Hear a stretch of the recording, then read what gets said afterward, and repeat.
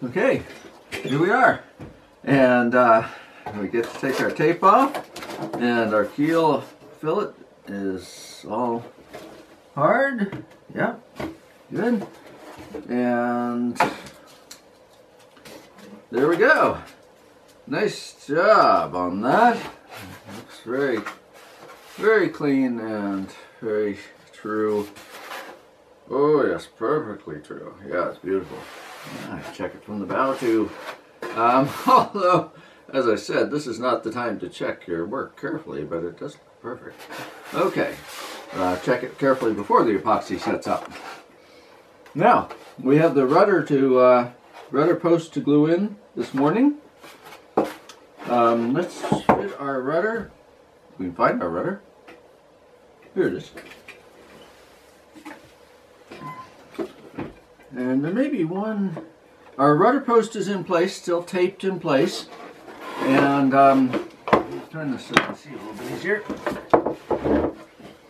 And it's just at the front edge, it's pretty much flush with the bottom. At the back edge, it's sticking up maybe a 32nd of an inch above the bottom surface, which is just right. And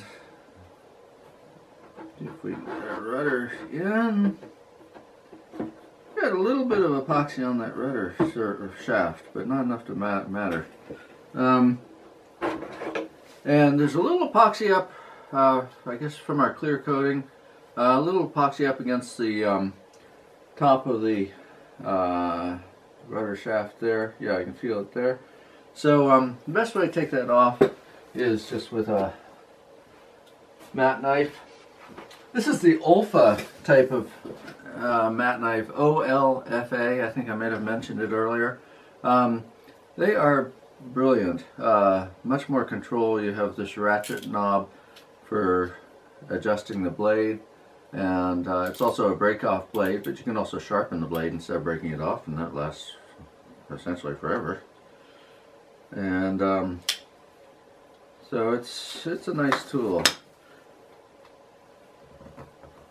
Olfa, O-L-F-A. And so we can just cut this off. We don't want to scar the shaft at all, because we want it to spin easily. And we are cutting, not cutting towards our fingers here, because we don't like blood. We want the, ideally, the rudder to slide all the way right up to the rudder tube. And if you have any lip of epoxy around the shaft there, even the slightest bit, it would be nice to take that off. Now we can fit our rudder. Now, as I suspected, that's all the way in, and nice fit. But as I suspected, there's just a little bit of rudder sticking out a little bit deeper than the shoe on the rudder on the keel. And so if a weed is sliding along here, it's going to possibly catch on the end of the rudder. So so I am going to sand I'll mark first so I can tell, and then I'm going to sand the bottom of the rudder just less than 1/8 of an inch. But I want it to be exactly lined up with the back edge, bottom of the shoe. I think that mark shows well enough. So so the weeds won't catch, and that maybe because I sanded the shoe a little bit more or something. But each build, as I said, will be slightly different. So just a quick sanding here should fix that.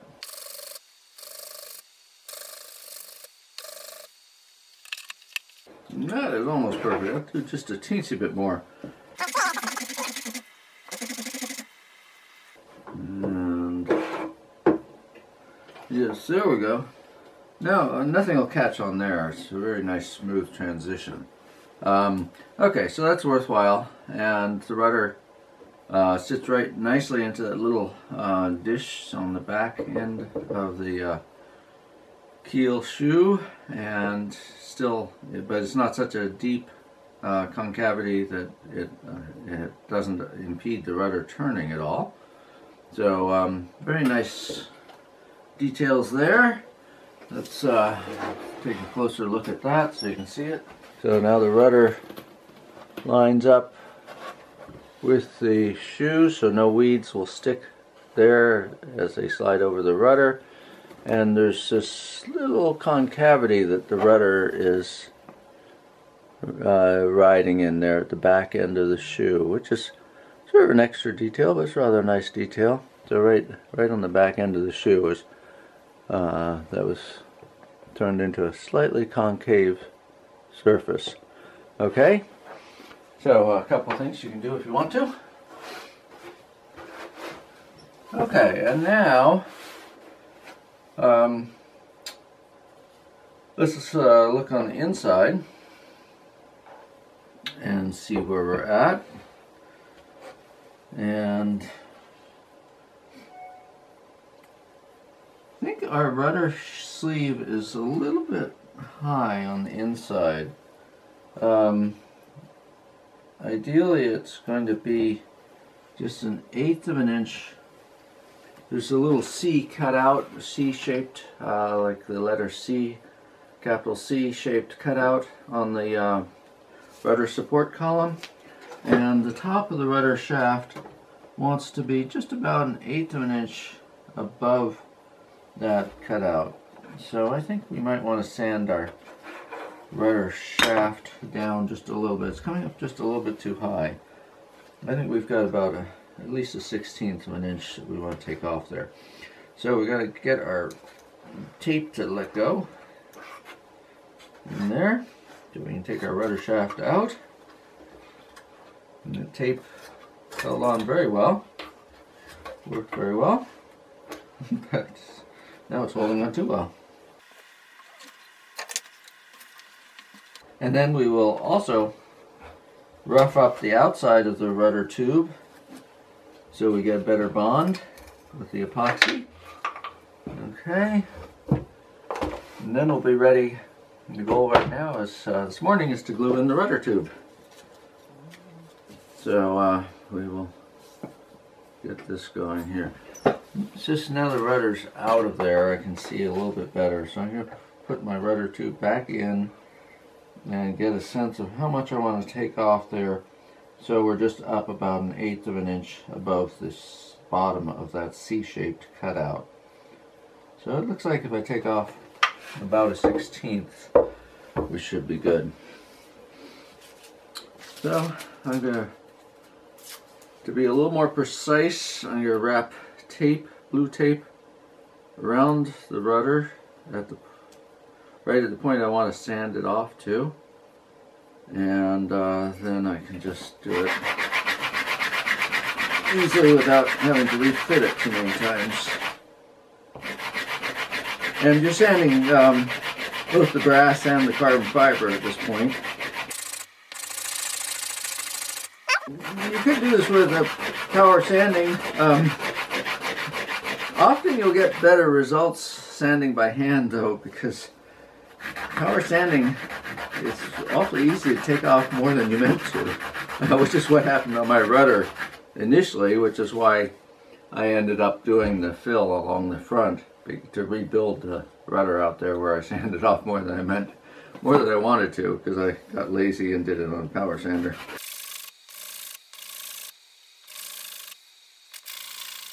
Okay, let's try that, see what we think.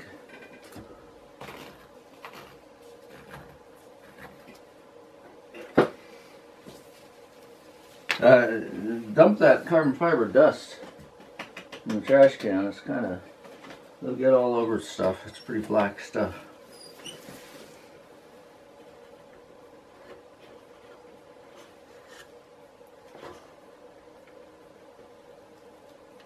Yes, I think that looks just right. We're just up about 1/8 of an inch above that bottom of the C-shaped cutout. And I'm going to file that brass tube down just a little bit proud of the carbon fiber on the bottom end. And this is like 100 grit or something. Yeah, this is 100 grit, but you could use your 120. Yeah. Okay, and that should be good. And then we want to sand the outside surface. I'm going to sand across the grain of the carbon fiber. This is pultruded stuff, carbon fiber tube, and the fibers run parallel to the piece. So I'm try to sand that across the grain. Switch this piece that's already black. Sand this fairly thoroughly because the epoxy has trouble sticking to the shiny surface of the carbon fiber tube if it's not abraded. But once it's abraded, you get a very good bond. There we go. And we're ready. This is going to be a fairly small mix-up. I think just one large mark. And so we'll be on the inside. Let's go back to using the stand. So what we're going to do is glue the tube in place with the rudder in the tube. And then we're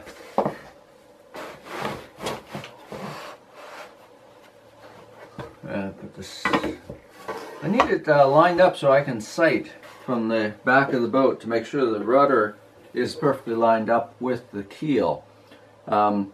And so we're going to put the rudder in the tube, and then we're going to slide the tube into the boat, and then we're going to prop the rudder up from underneath. So it doesn't want to keep dropping out. And the rudder will hold the tube up there. So we're going to get this set up first, and then we'll take it out and put epoxy on everything. Now at this point, we can do a little bit more adjusting. I'm finding that my rudder tube is not quite all the way back against the rudder support column. And so I can adjust that. It's a very slight difference, but I can adjust that by filing the shoe on the keel just a little bit. So I'll move this groove forwards here at the back end of the shoe. And that'll let my rudder tube lie right against the rudder control shaft, rudder support column. Okay, now a few adjustments have made it so my rudder tube lies right against the face of the rudder support column. I did sand, I think there might have been a little lump on the front edge of the rudder support column, right in about halfway up. And I think the hole was a little far back, and so I filed the front edge of the hole just enough that, just a very little bit, but just enough that the it wasn't prying the rudder tube out away from the rudder support column. And then I also put a little bit more of a concave surface on the back of the rudder shoe, which I like better anyway. It sort of keeps the rudder, sort of guides the bottom of the rudder, keeps the bottom of the rudder in alignment, and but don't make that too deep or too narrow, or else it may restrict the movement of the rudder. The rudder should be able to turn easily, freely, 45 degrees each direction. Okay, now we're back to where we were before, where we'll put the rudder in place, the rudder tube and rudder together in place there. And remember, the rudder tube is still supposed to come through the bottom of the boat, just flush at the front edge, and maybe a 1/16 of an inch sticking out at the back edge. And we'll get onto our stand, keeping everything in place. And now the goal is to find a shim underneath the rudder that holds the rudder up in its perfect position. This may do it. A pad of Post-it notes. That's a little bit thin, so let's add a few more notes. There's another pad of Post-it notes.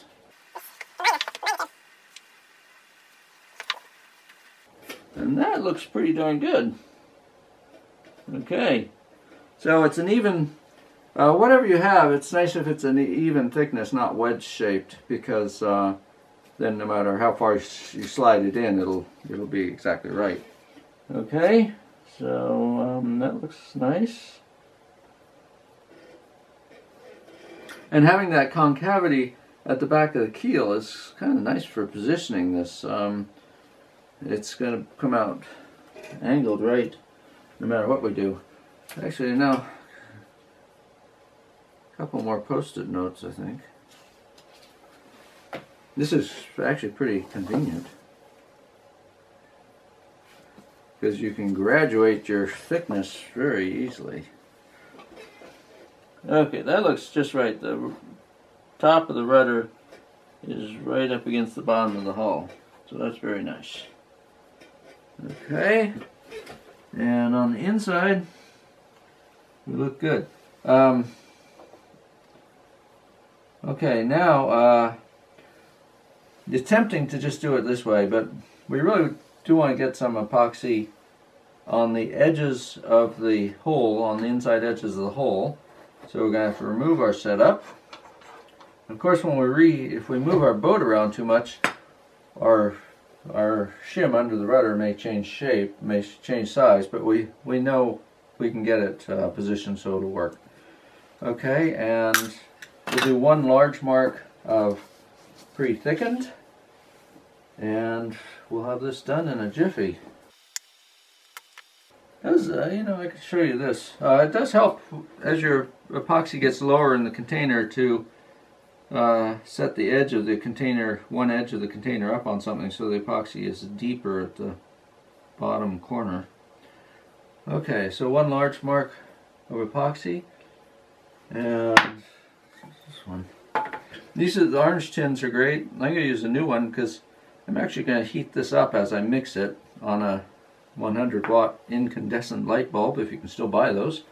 And then it'll, because it's a small job, of course if you get it too hot, it's going to set off in the pot before you can use it. So it's a matter of sort of a balancing act. When it goes water thin, as you stir it, the one large mark of pre-thickened resin and one small mark of hardener. Don't forget the hardener in your excitement here. And again, I'm going to pull in 5 marks and then just squeeze out one full mark, one small mark. And the rest goes back in the container. And lid's on. I think I might have made that point earlier, but if you just put the lid on loosely, it's awfully easy, we've done this, to pick the container up by the lid. The container will cling to the lid until it's about a foot off the table or off the, up above the carpet, and then the container will let go and fall and land upside down usually. And so I'll mix this up over a light bulb and be back here in a minute. And now just another thought before we start spreading our epoxy around in there.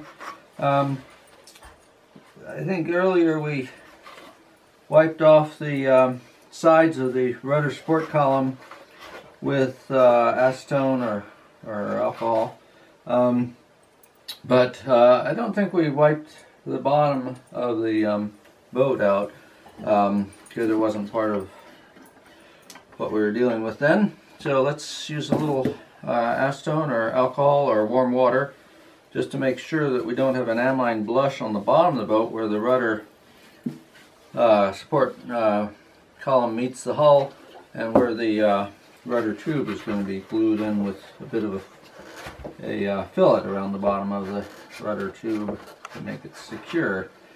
So you don't want to have any amine blush.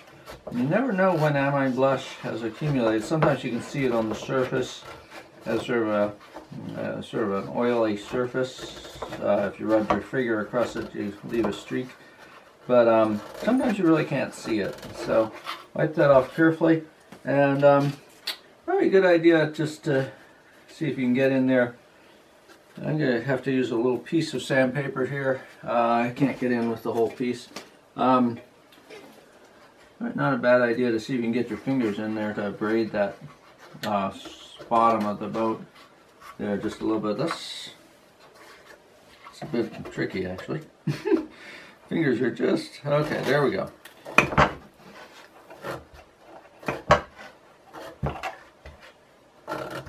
Just a few scrapes will give you better holding power. Probably with the 80 grit. A little difficult to reach in there, but it's probably worth trying. Yeah. You have to have long fingers, though.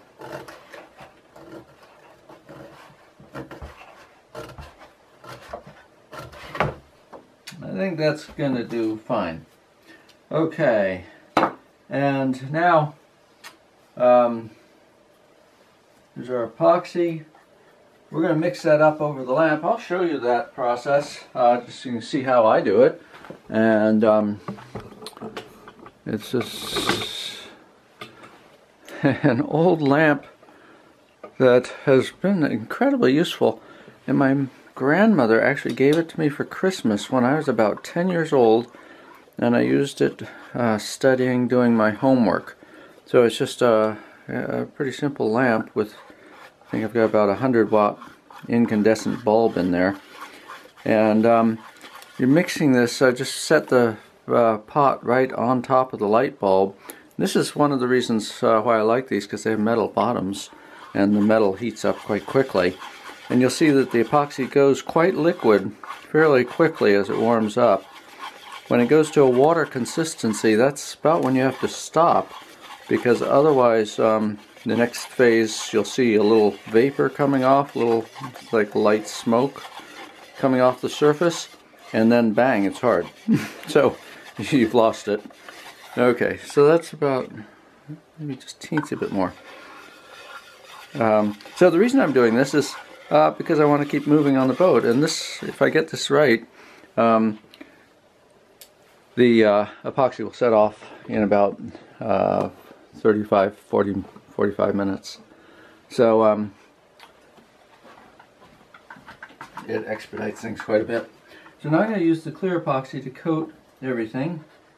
Coat inside the hole for the rudder tube, coat around the base of the rudder tube on the bottom of the boat, coat the front edge of the rudder support column, and along about a 1/4 inch back along the sides of the rudder support column. Okay, and then I'll coat the rudder tube. I want to be careful not to get any epoxy up inside the rudder tube though, so don't risk that. And as far up the rudder tube, remember the very top of the rudder tube is not attached to anything, so it gives you a little surface area you can hold on to. And then rudder back into the rudder tube. Actually, I'm going to put the rudder tube in from the top. I think there's the best chance of not getting any epoxy in it, and the rudder in from the bottom. And again, make sure you don't get epoxy up in the tube. Okay, just cleaning off with a paper towel the bottom of the tube. Okay, and rudder. You know, here's a thought that probably is worthwhile. If you have any paraffin, epoxy, when you don't want epoxy to stick to a metal surface, you can just rub the metal surface against a block of paraffin and the epoxy won't have a chance of sticking. So I'm just rubbing my rudder shaft on a block of paraffin. It's just, you know, candle works, or this is paraffin I think sold for canning, canning fruits and vegetables. Okay, now there's no chance that my epoxy, if I did get any epoxy up into the rudder tube, it won't be able to cling to the rudder shaft, which will be nice. Keep the rudder tube down through the hole, and then position your rudder on your shim. So the rudder's sitting firmly on your shim, and make sure your rudder tube is still down through the hole on the inside of the boat. Okay, and so far so good. True your rudder, straighten your rudder, make sure it's lined up with the keel. If you did do that little curved concavity in the back end of the keel shoe, that should help keep your rudder straight and true. And good, look at everything very carefully at this point, because this is how it's going to stay set up. Okay, and then add phenolic powder, that's about half a spoonful there. And you definitely want a non-sag mixture, totally non-sag, because you're otherwise you're going to end up with all your epoxy down at the bottom of the rudder shaft. So there we have a non-sag. It's just sitting there. It's pretty nice, yeah. A little teensy bit of sag, but really very, very little sag there. Now, the most important part, of course, is down at the very bottom, where the piece goes through the hull, where the tube goes through the hull. And the trick is to work enough epoxy in behind the rudder tube, between the rudder tube and the rudder support column, that there's no chance of leaking in there. So just kind of, if you have too thick a mixture, it's not going to work as well, because it won't push in there. So just keep working it in from both sides, between the rudder tube and the rudder support column there, because you don't want any water to leak in there. And then start moving your fillet up the sides of the rudder tube, so you're filling in between the rudder tube and the rudder support column. At the top, I'm going to bring my epoxy all the way around the front of the rudder tube. So I have a collar of epoxy around the front, all the way around the rudder tube, and back onto the sides of the rudder support column. And that way my rudder tube can never pull away from that rudder support column without breaking that collar of epoxy, which it would not, I don't think it will be able to do. But make sure you have epoxy filling all the way up both sides of the rudder support column, just in case you didn't get a total seal at the bottom between the rudder support column and the rudder tube. You don't want any water coming in the boat and filling up. Okay, that looks good. And that's just the right amount of epoxy. You don't need any more than that.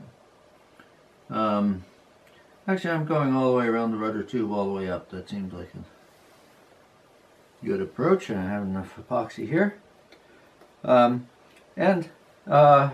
There's very little epoxy left. I can get a little bit more on my brush here. But that pretty much used exactly the amount I mixed up.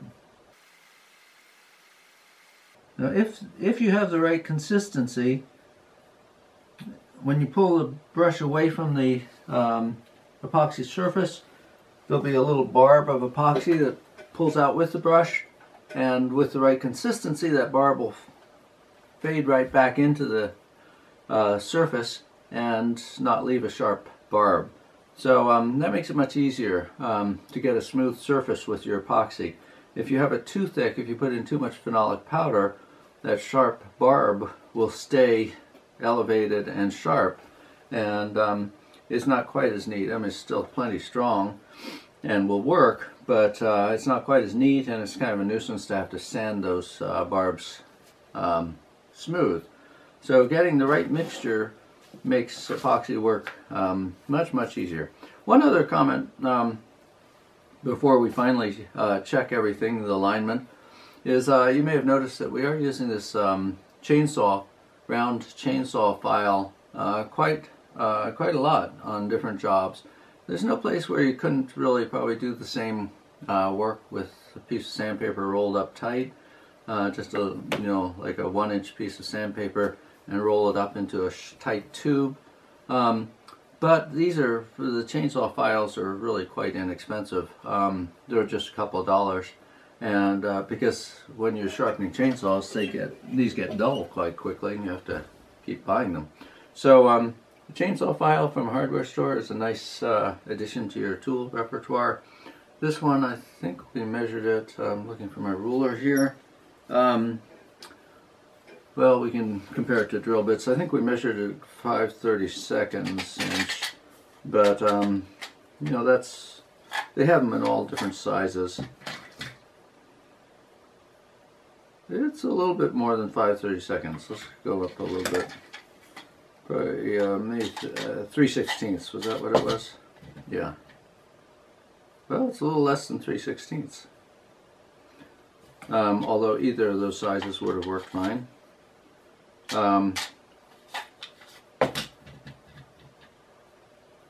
It actually looks like it's 11/64. I'm not sure they make 11/64. So maybe they call it I'd say either 5/32 or 3/16 would be fine. Okay, and you'll find that once you buy it, it'll be useful for all sorts of things. And it's a little bit, it does more finer work than a rat tail file. Rat tail files tend to be a much coarser file, and it can sometimes abrade the wood too aggressively and split it out. So the chainsaw sharpening files are quite nice. Okay, and now the final check to make sure everything is lined up and true. Let's see from underneath. And that looks absolutely right on the rudder, lined up perfectly with the keel. And I think we're in good shape. We just need to let that set up, and we should be great. We'll get a quick view from the side here so you can see what we've done. You see the pad underneath the rudder, holding the rudder up in place so it doesn't drop out. And then let's take a quick look inside the boat at what we did so you can see that as well. Okay, you see there's a nice fillet down at the bottom of the rudder tube, probably about 3/4 of an inch or an inch in diameter. And then the epoxy comes all the way up the rudder tube, and in between the rudder tube and the rudder support column, and around the front of the rudder tube. So very solid, very strong there, in case the rudder gets bumped or caught on anything.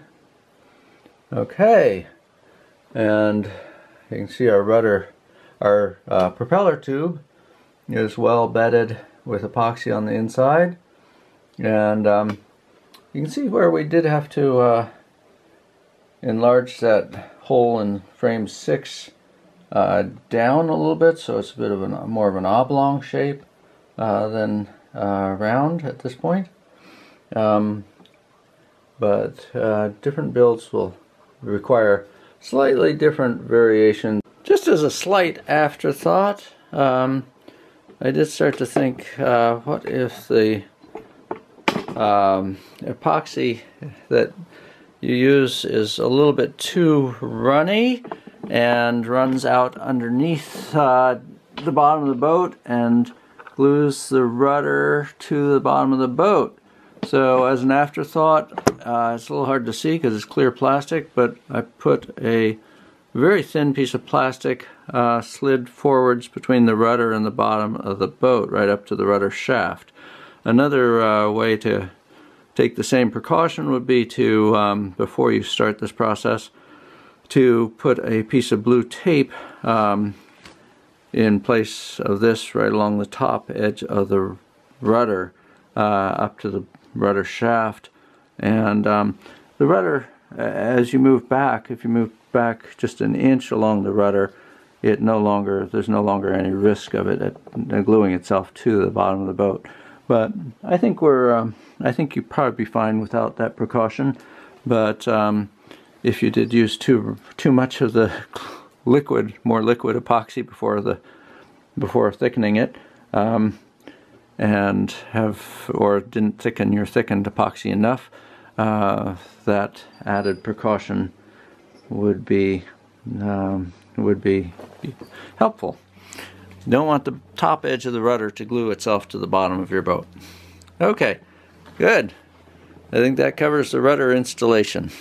One last comment, because it's fairly cool in my shop here, and I want to progress with the next step as soon as I can. I've got a lamp, my same lamp, warming up the epoxy so it'll settle a bit faster in place on the boat. If you warm up epoxy too much, it'll go liquid and may run and sag too much.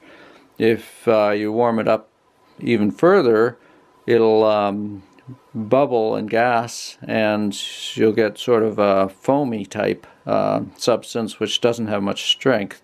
So you have to be very, very careful and very cautious if you start using a heat gun or anything on it. It's probably not a good idea, because it is so easy to get it to the point where it gets all bubbly and foamy and sets off real quickly, but it doesn't have any strength. So, but the light bulb lamp will speed its setting up, and yet shouldn't cause any damage. Okay, so a few tricks if you're working in a cooler shop, and a cooler shop does make some things easier because it gives you more working time to get your epoxy in place. Okay, there we are. Okay, let's glue together some seats. I'll show you where the parts are. They're all in sheet part number 6. And we have the front seat and the back seat. We'll keep those parts separate so we don't get confused about which is which. The part sheet 6, this is the top side of it, and the front seat is on the top left corner, this shape here. And then the other front seat parts are these two. They're sort of like lazy, look a little bit like snow boots or something, I guess. And so we'll get those out. And of course, we'll clean up all the tabs and everything with sandpaper, as you have done before. And we can, you can cut those out with a knife, just popping the tabs, or you can carefully press them out. Support the wood on both sides as you press them out, though, so you don't break the piece. Especially with these end ones, the end tabs. And then this long 1/2-inch piece here, and then one more piece which is back down in the bottom left, if you're facing the sheet, bottom, looking at the sheet from the front, the bottom left hand corner. And that's right here. And so those are the front seat parts. Now let's get out the back seat parts. These two pieces are already free. These are the main part of the back seat. The back seat is in two pieces, two sides, and they go together like so to form the entire back seat, like that. I'm going to put a separate pile of the back seat parts. And then these are the supports that go under the back seat to support it when it's sitting on the, and one of these for each side. When the back seat is sitting on the floorboards, these sit down on the floorboards. The seats are fit in very tightly, and everything, but they are not glued in because we want to be able to take the floorboards out at some point, perhaps. Okay, let's go back over those parts so we're not, so everyone's clear. So front seat is the seat part, the two seat supports that go like this on either side, and the back seat support which goes across the back of the seat, and then the seat stiffener, which goes across in that way. And then, oh, let's go over the seat parts again, just so you're clear. The front seat, here, single piece. You can pick out which side looks the best to you. And then across the back of the front seat is the back seat support. And then we have the seat supports that go further forwards here. And here, roughly, we'll measure for those. And then the seat stiffener that goes across partway back, about here or so. And then on the, these are all the parts from part sheet 6. Then on the back seat we have the 2 seat pieces, and then we have the overlap jointer there that will be cut because it has to be on either side of these seat supports that come in here and out there, and the other seat support on the other side comes in about here. And so you can see that overlapping piece, that little overlapping piece, is going to conflict with these seat pieces. Let's see, that goes this way. So the overlapping piece will be cut in the middle to allow for those pieces. And there'll be a small piece of overlap on either side of the support pieces. And we'll put one overlap piece on one side and the other overlap piece on the other side, so the 2 pieces will kind of join together and sort of lock together in that way. Okay, so back seat pieces, keep them straight or else you get confused and glue the wrong thing on where. Now, other parts, out of the thinner plywood, 0.050, we have the 2 seat edge pieces. And these are vertical grain, so they bend quite easily because they have to take quite a bit of a bend to wrap around the seat. On the front seat, they go from one edge of the seat to the other edge, going down into the U shape, like so. On the back seat, it's different though. On the back seat, the edge pieces just go inside the U. At the front edge of the seat and the on each side, there are mahogany pieces that stick down and support the seat. Those are solid mahogany pieces. We'll bring those out in a minute. Okay, so here's our front seat pile. Now the edge pieces are different lengths. The shorter edge piece goes on the front seat. The longer edge piece, if you use the longer edge piece on the front seat, you won't have enough to do the back seat. Okay, and this piece, the longer piece, will be cut in half, exactly in half, for the back seat, because the back seat's in 2 pieces. Okay, so first you want to sand off your any of the tabs and get the pieces all smooth. I've sanded most of them already, but there are a few more pieces to sand off. So I'll get the rest of the pieces cleaned up, and then we'll start to work.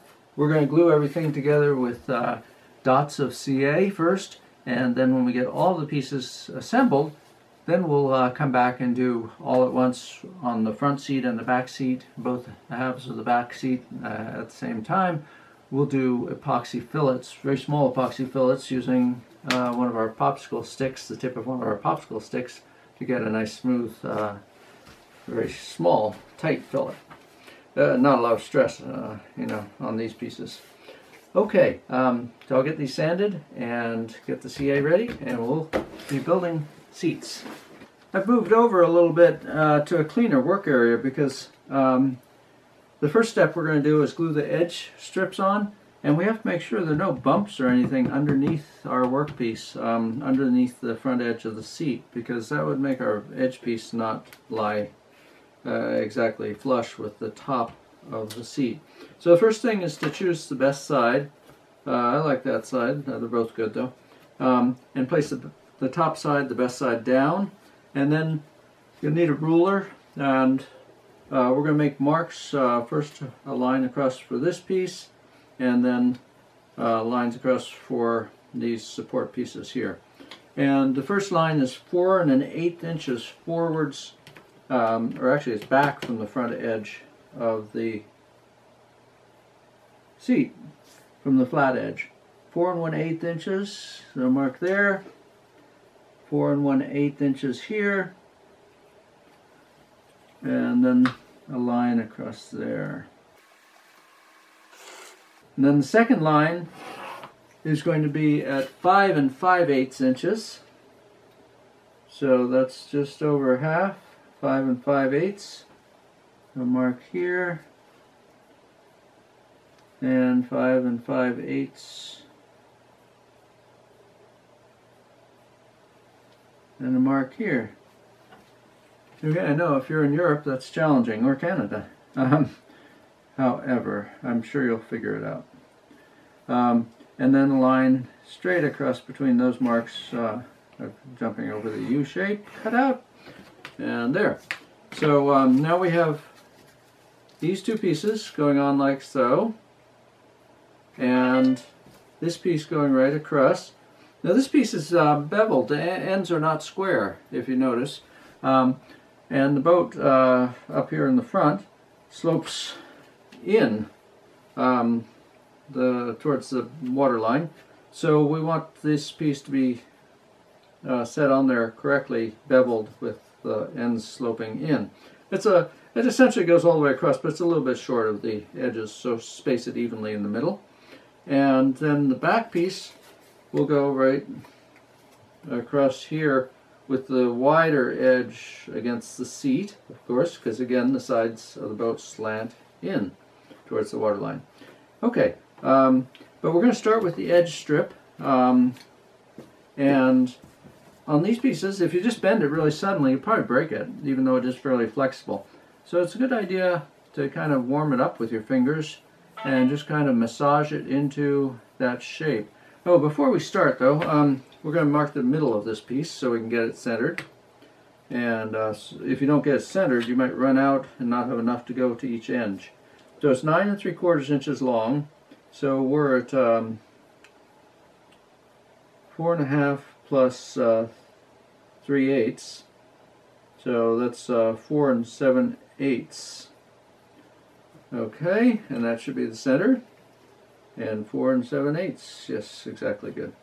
And then mark a center on your U shape too. So, and that's if we move our ruler sideways just a little bit from the edge. It's 6 1/4, so that's 3 1/8 would be the center point.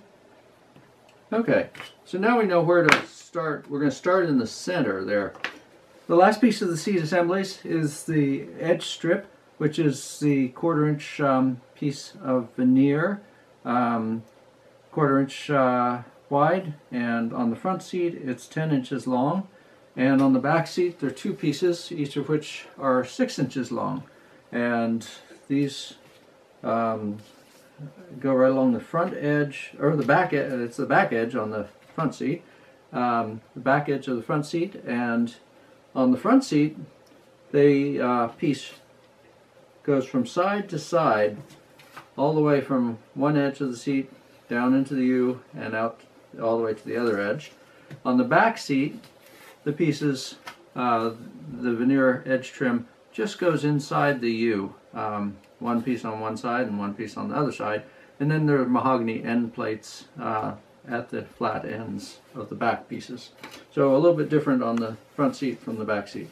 Okay, and these will just bend into place. I've marked the center. This is a 10-inch piece, so I've marked 5 inches. And I marked the center on the seat piece. This is on the bottom side of the seat now. And I've got a piece of saran wrap down so the CA won't stick to the table. This is actually packaging shrink wrap, but that's the same as saran wrap. Does just as well. And just gently bend this in. You don't want to snap it. And line up your marks, your center line marks, and have the piece down, the veneer down on the table, flat on the table, and get your center line marks aligned, and have the veneer touching at the center. It's going to help to have a little weight on the end pieces of the veneer to keep it flat. There we go. And then get your just a little dot of CA. You don't want to get CA all over. In fact, you might have taken off your lid before this It's going to be hard to hold at this point. Okay, we'll let that sit there. Okay. And we don't want to get a lot of CA running onto the top side of the seat where it might be visible. So just a little teensy dot of CA here. And then spritz it so you don't have to hold it forever. And let that set up just a few seconds after you spritz it. Okay, that should do. And now, whoops.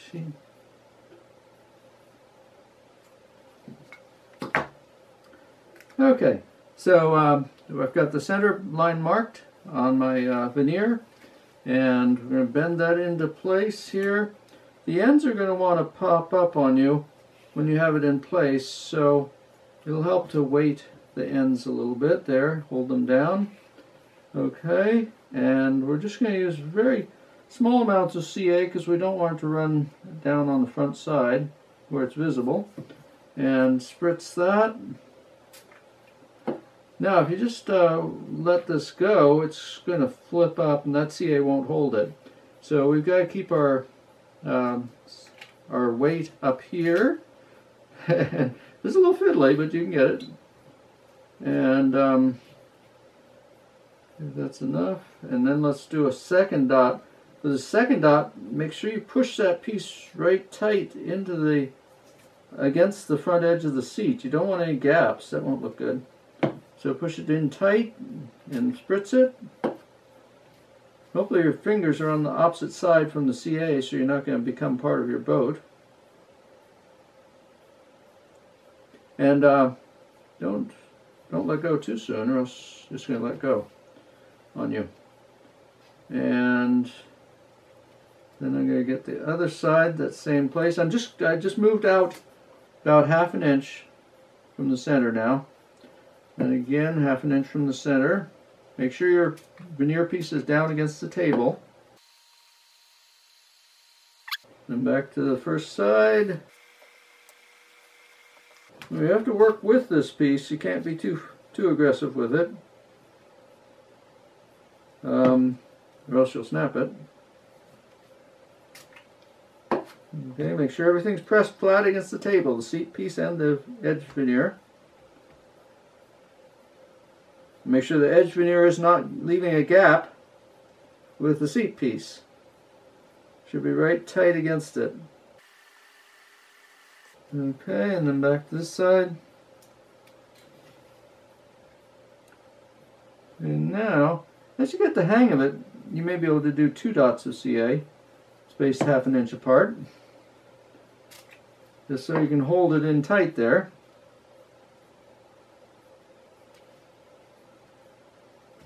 And make sure it's flush down on the table, tight down on the table as well. Okay, and not too particular. The spritz, it's not like epoxy on your fingers, but I keep spritzing my fingers, so I can put on a glove on the hand I'm holding it with, see if it doesn't impede me too much. Yeah, of course, if you start gluing your glove into the CA, that's not good. Okay, now that's probably the hardest part, that starting part. Now we're moving up, and this dot can be a little bit farther out actually because there's not as much pressure for the CA to be holding now. And spritz that. You can see this would be a difficult job without the CA.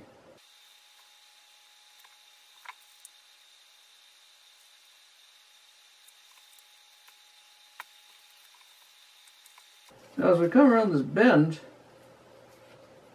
we really can pull it in and it'll stay tight against there. So we can skip, we're skipping almost to the end of the piece here for this next dot of CA. Right, the biggest problem is if you don't hold it long enough and the CA hasn't set and releases. And that's partly temperature dependent. If it's warmer, the CA, of course, all chemical reactions happen faster in warmth, and if it's warmer, the CA will set up faster than it is here in this temperature.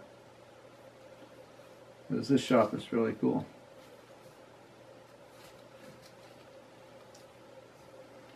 I'll put a little bit more, a little farther in to keep the angle. It wants to flip itself over a little bit. Okay, well, I think you've got the idea. We'll work along the other side, and then we'll get the back pieces on. And I'll show you how they turn out, and then we'll go ahead. We'll be on to gluing the other pieces on, the plywood supports pieces. And then we'll do epoxy fillets on all of this, so it's really strong. Now, it might be helpful just to have a quick glimpse of doing the second, the back seats. Probably the biggest, the easiest mistake on the back seats is to create two back seats that are identical. You don't want that. You need a mirror image of the two back seats, a starboard side and a port side. So when we get ready to do the second one, we're going to have the first one lying right beside it, and so we can make sure we don't make that mistake. That would be the easiest mistake to make, of course. Okay, now on the back seat piece, it's a little bit longer than you need intentionally, but the place to start is right on the deepest part of the curve, and see if you can get that tight with a dot of CA first, and then the rest will follow. I think starting at one end might be a little bit more difficult. So I'm starting right in the deepest part of the curve with that one dot of CA. When that sets up, then we'll move, we'll get the short end attached, and then we'll move up the longer edge of the seat. Okay. Now we're going to put two more dots for the short end. Again, make sure everything is pressed down flat against the table, so the top surface of the seat, what will be the top surface of the seat, is flush with the top edge of the edge piece, the veneer edge piece. Now, if you don't use enough CA, you're going to get some times when it releases, or if you don't hold it enough. That's okay, just use more CA. In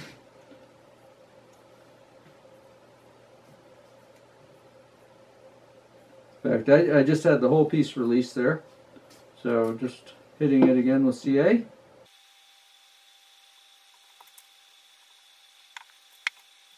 Once you get the deepest part of the curve attached securely, the rest will follow pretty easily.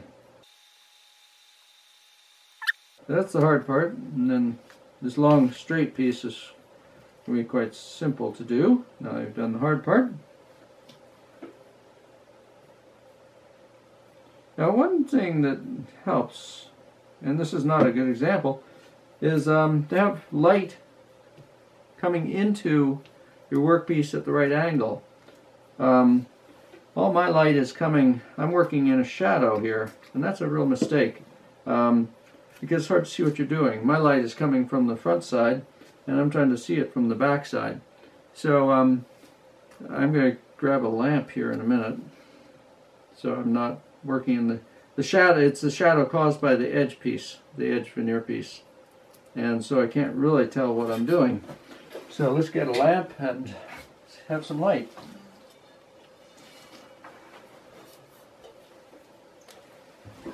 There, that'll make for much better results to have appropriate lighting.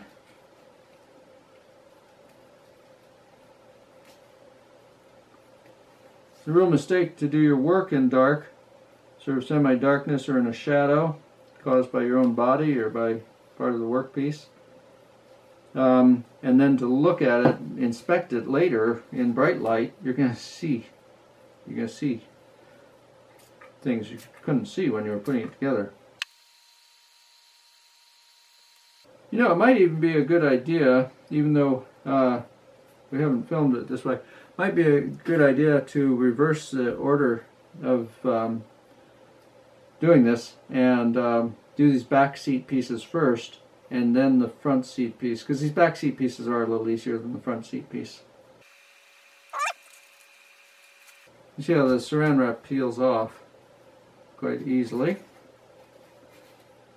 That looks quite nice. I didn't get it totally tight inside the sharpest part of the curve, but it's pretty tight. I think it'll work fine.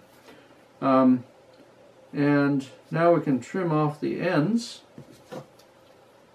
just with a mat knife, or one of these Olfa knives is nice.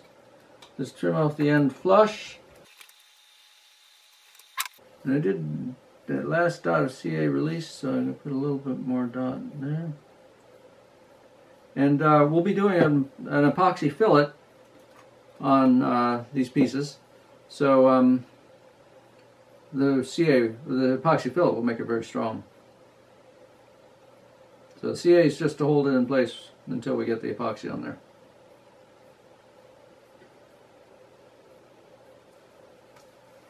Okay, and then we cut the other end off. This time I'll try to be more careful and not have it release.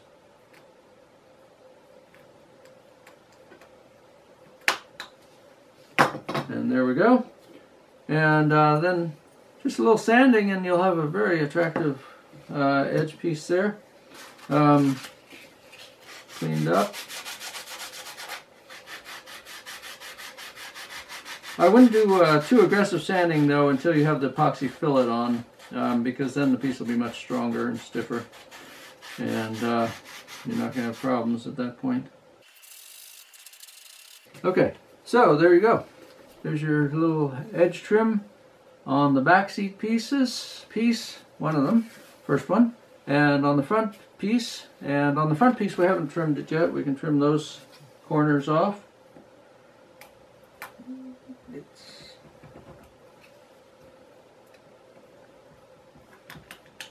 Takes a fair amount of downward pressure. You're not really sawing, you're just pushing down on it. It takes a sharp blade too. If your blade is too dull, you may not be successful with this approach. And there we go. And you just sand that, any bit sticking over the very edge, you can just sand that flush. That was a little aggressive there. I got a teensy little split, but we'll just get a little CA on that. And spritz it. And then hold it together in place, and we'll be fine. Okay. Now we'll glue on, maybe we'll do the support piece first, and then the two little wings. Oh, the support piece is actually this other piece. There's a support piece here. We'll do that. Remember, the ends are beveled to match the sides. And you get equal space at each end, about a 1/16 from each end, maybe a teensy bit more. And a couple of dots of CA on that. We're going to do 6 dots on this one. Well, actually I can't get to the center very easily there, so we're going to do 2 on that side and 1 on the back side. So that's 5 dots. No, 7 dots.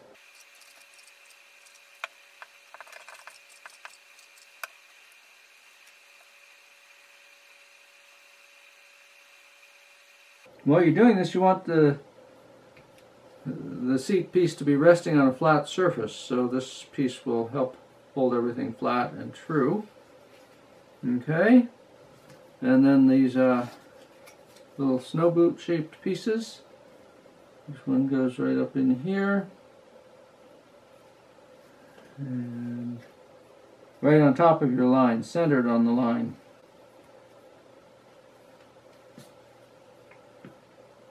We'll just do 4 dots here.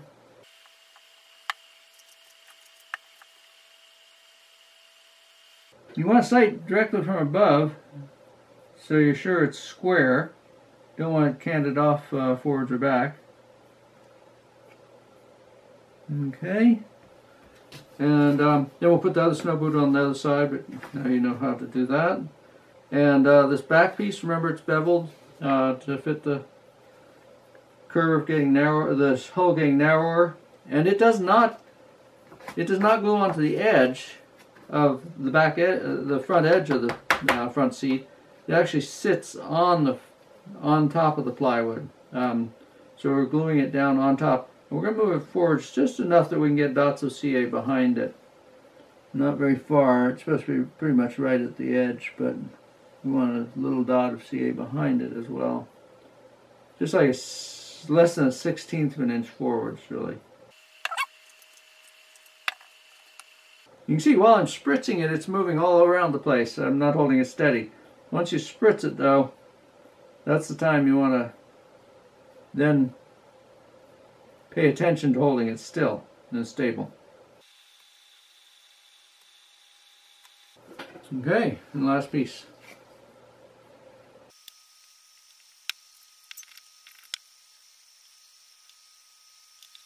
And there we have it. Our front piece is all set. Everything lined up true. Everything's square, and it'll sit inside the boat just like so. Very nice. And now let's go ahead with one of the backside pieces, and then I'll let you do the second piece on your own. On the backside pieces, we need a line 2 1/4 inches forwards from the back edge. Okay, we have the back seat support piece, and that's just 2 1/4 inches forwards from the back edge of the seat, the flat edge, and we used 4 dots of CA on that piece, just to hold it until we get the epoxy fillets on. And now we can do our overlap joining pieces, and so just put that in place and mark it so you'll know where to cut it.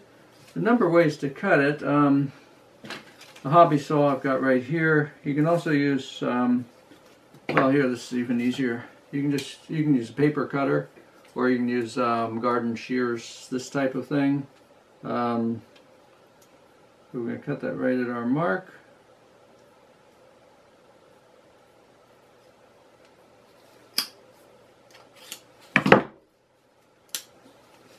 And then we'll put it about halfway over the edge. So half of it is going to be glued on, and half of it will be sticking over the edge. However, we're going to wait till we have the epoxy mixed up to attach that with epoxy, because it'll be a lot stronger. And the other piece will cut, and it'll fit in here, but we're going to put it on the other side so the two pieces kind of lock together. If you see any splits in your edge trim, you can just touch those up with the CA, and that'll hold it all. It'll keep it in good shape.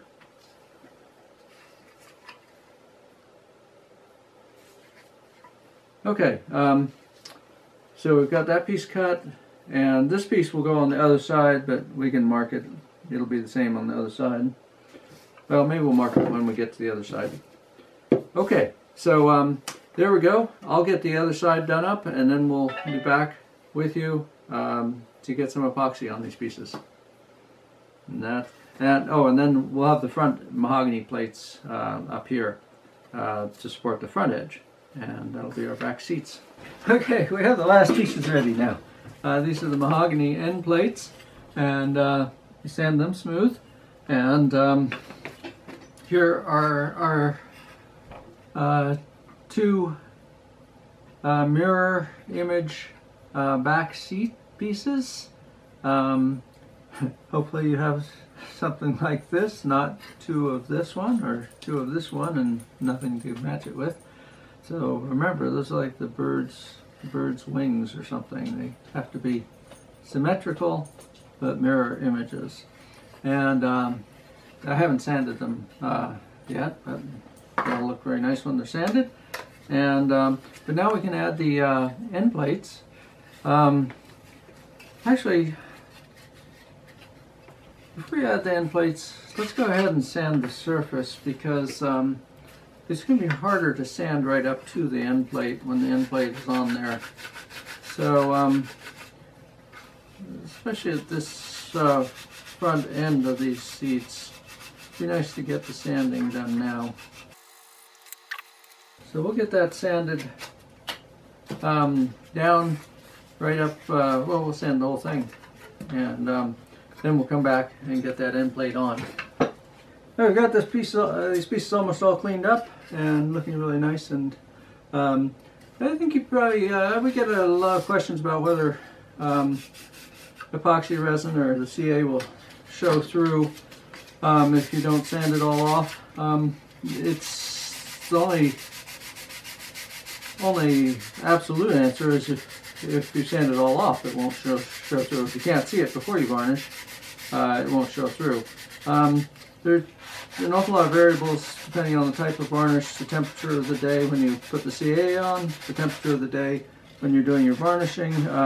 Those affect how much the different the materials sink into the wood, and the amount they sink into the wood, the more they sink in, the darker the wood looks, and so it's really hard to give a clear answer. So it's best to just sand it till it's till you can't really see the CA. Then where the veneer is, where you clipped it off with a knife, you may have a little bit sticking out there. If you sand it away from where it's stuck on, it'll probably come off. So you want to be very delicate with that. In fact, it's easy to split it there. But if you split it a little bit, just use a little CA and stick it back together.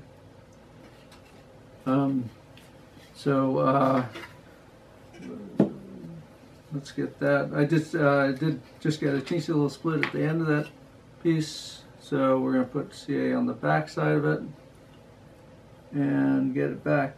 And some of this work actually probably should be done after the epoxy is on there, because the epoxy will be supporting this veneer. The epoxy fillet that we put on will support this veneer. So I would wait.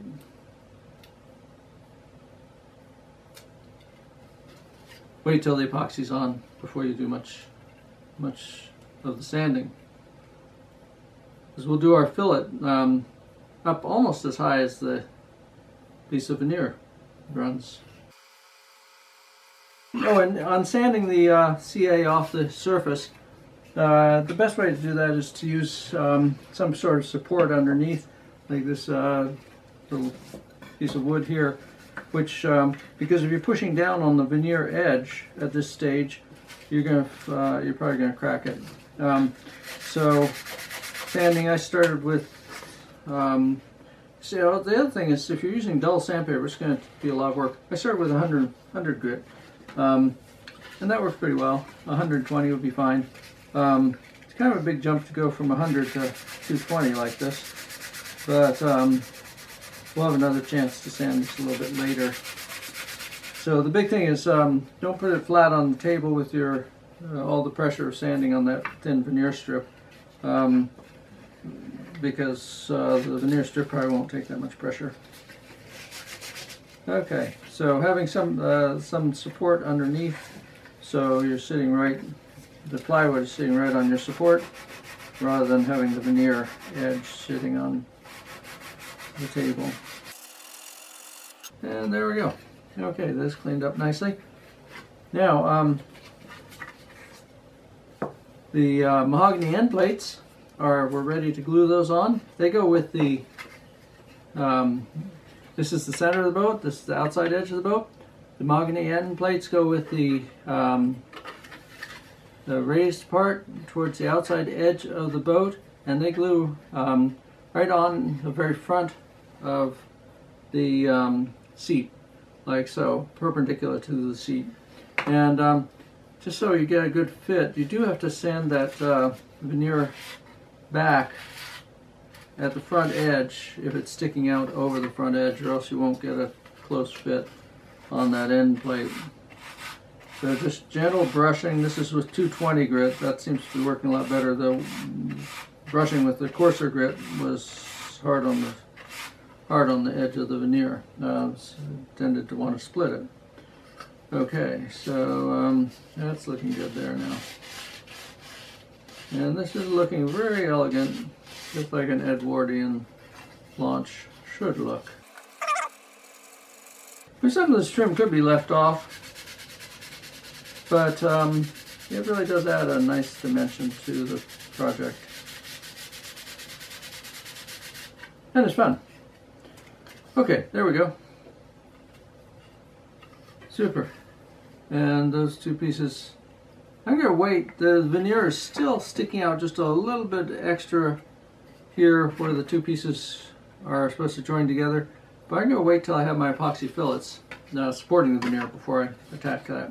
Okay, and then on these pieces, the measurement is 1 13/16. That's just short of 1 7/8. 1/16 short of 1 7/8. So a little bit of a mark, again a sharp pencil. 1 13/16.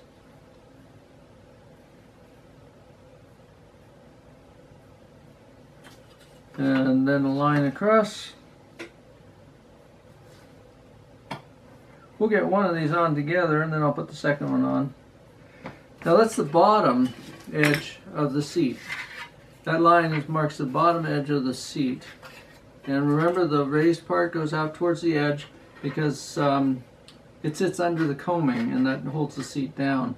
And the mahogany piece is flush on the outside edge but overhanging on the inside edge of the seat. Okay? And remember, that line marks the bottom side of the seat. Okay? So we're going to be going like this and gluing it on. Like this time we're going to spritz the piece itself first. Again, have the light where you can, where it's shining on your work. Don't work in your own shadow. That's what I was just starting to do. So right along the line and the CA. I'm going to put 4 dots of CA on here. And spritz it again. Then check to make sure it's vertical. I mean, you could use a square here, but you might need another set of hands. If you're good at sighting things, you should be able to get it vertical just by sighting it. Don't let go of it too soon, though. Okay, there we are. And that one is done. Nice. Okay, there's your back seat. I'll put it where you can see it. And what else is there on that? We're going to do our epoxy fillets next, and then we'll do a little bit more sanding. Just fair things out. Oh, and we have to put on our overlapping piece. The one piece on one side and this little small piece in front of the support on the other side. We'll do those with epoxy though. That'll be better than CA for this. Okay, so we'll be back in a minute and get the epoxy going. Oh, one more detail that I should have mentioned before, but it's possible to do it afterwards just about as well. It's nice to round the edges of the front plate on these seats, and that can be done after it's glued on, but it's probably easier to do it before you glue this piece onto the seat. So I've done it on this one. This one has not been rounded yet, and you can sand the front side as well to where it's ready to varnish. So I'll round this, after it's glued on. So, but this one I rounded before it was glued on, which is probably a little simpler. Okay, now the fillets. I mixed 2 large marks of clear epoxy with 2 small marks of pre-thickened, and then I added phenolic powder until I have a mixture that's relatively, it sags but very slowly. These are very small fillets, so a little bit of sag is fine there. Along the back side of the veneer though, the thin edge veneer on the edge of the seat, bring it right up to the top edge of the veneer, your fillet, and coat the entire back side of the veneer to reinforce it. So you're making that veneer quite a bit stronger with the epoxy on the back side. So you're not only, the fillet is holding it in place so it won't come unstuck, but it's also thickening, you know, essentially making the veneer much stronger, because now you have a laminate that's epoxy and veneer. Okay, try not to get any epoxy on the front side though, it'd be a little hard to sand off there. And then on this here, you could just do these fillets with the brush, but we'll go back over them with the popsicle stick. It'll clean it up a little bit.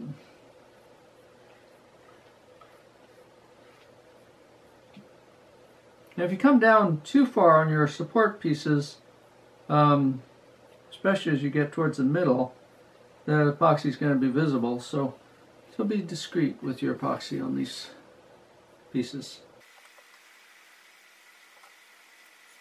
So with the brush, you're essentially placing the epoxy, and then with the popsicle stick we'll do our fillet. And you can just use the second end of one of the other popsicle sticks that we've already used, and you can angle it up so you're poking into the corner. If lower angle, we'll do a thicker fillet, but you don't need a very thick fillet on these. And on your fillet along the back side of the veneer, angle it so that you're keeping epoxy all the way to the top edge of the veneer to strengthen that edge. Okay, that's looking good. And then with the brush, I'm going to get some of this off the brush on this piece, and then I'll use the brush to clean up along the edges of those fillets.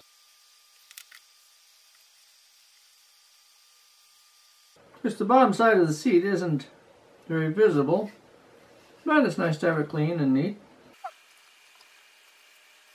Okay, so there's the first one done. And we'll set that aside, and I don't think you shouldn't have any questions. I'll go ahead and do this one after we finish the others. Oh, let's go ahead and get our overlap piece on. That's pretty simple. Spread the epoxy on the bottom of the seat, not on the overlap piece, because and fairly thin, because you don't want it to be squeezing out on the edge. And then we'll add the overlap piece. The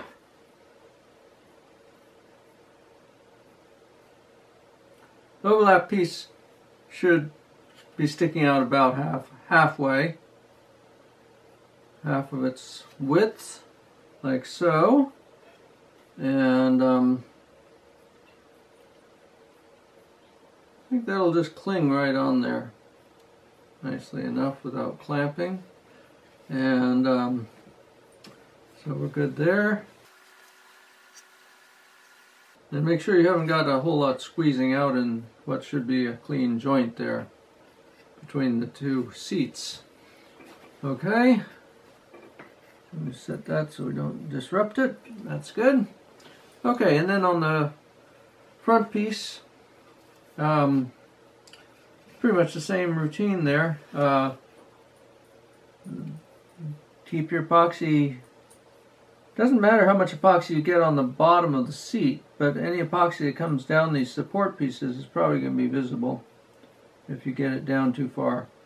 And epoxy supporting your thin veneer along the edge of the seat, the front edge, no, that's the back edge of the seat, towards the stern of the boat, on the front seat. So have your epoxy come all the way up to protect that veneer on the back side.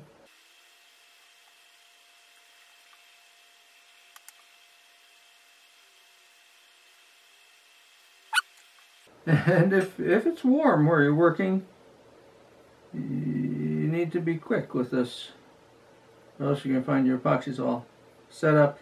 Also, as it starts to set up, it just gets harder and harder to spread evenly, and it does this nice sagging into itself, so you don't end up with sharp barbs sticking off when it's just the right mixture. But as it starts to set up, you'll start getting it so it doesn't want to spread. It's not going to be creamy and smooth. It'll get sort of thick and putty-like and hard to spread. So part of the key is to work quickly on this step. If it really was warm, you could have mixed this as 2 batches, 1 large mark, and then use that amount. 1 large mark of epoxy, clear resin, and 1 small mark of hardener. But since it's cool in my shop, I mixed 2 large marks of resin and 2 small marks of hardener.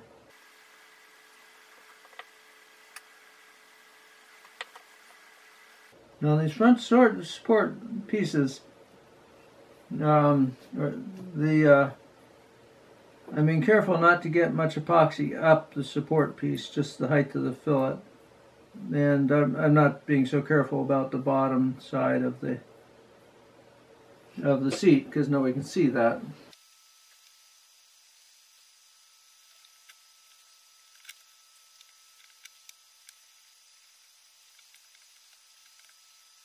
Okay, and then 1 more large mark should finish it up, and we'll have it all done. Actually, maybe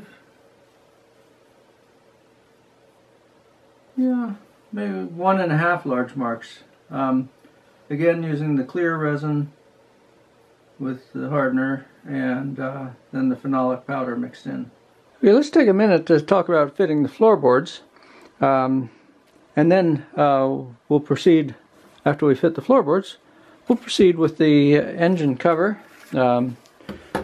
And that'll be 7E if you're doing the electric version.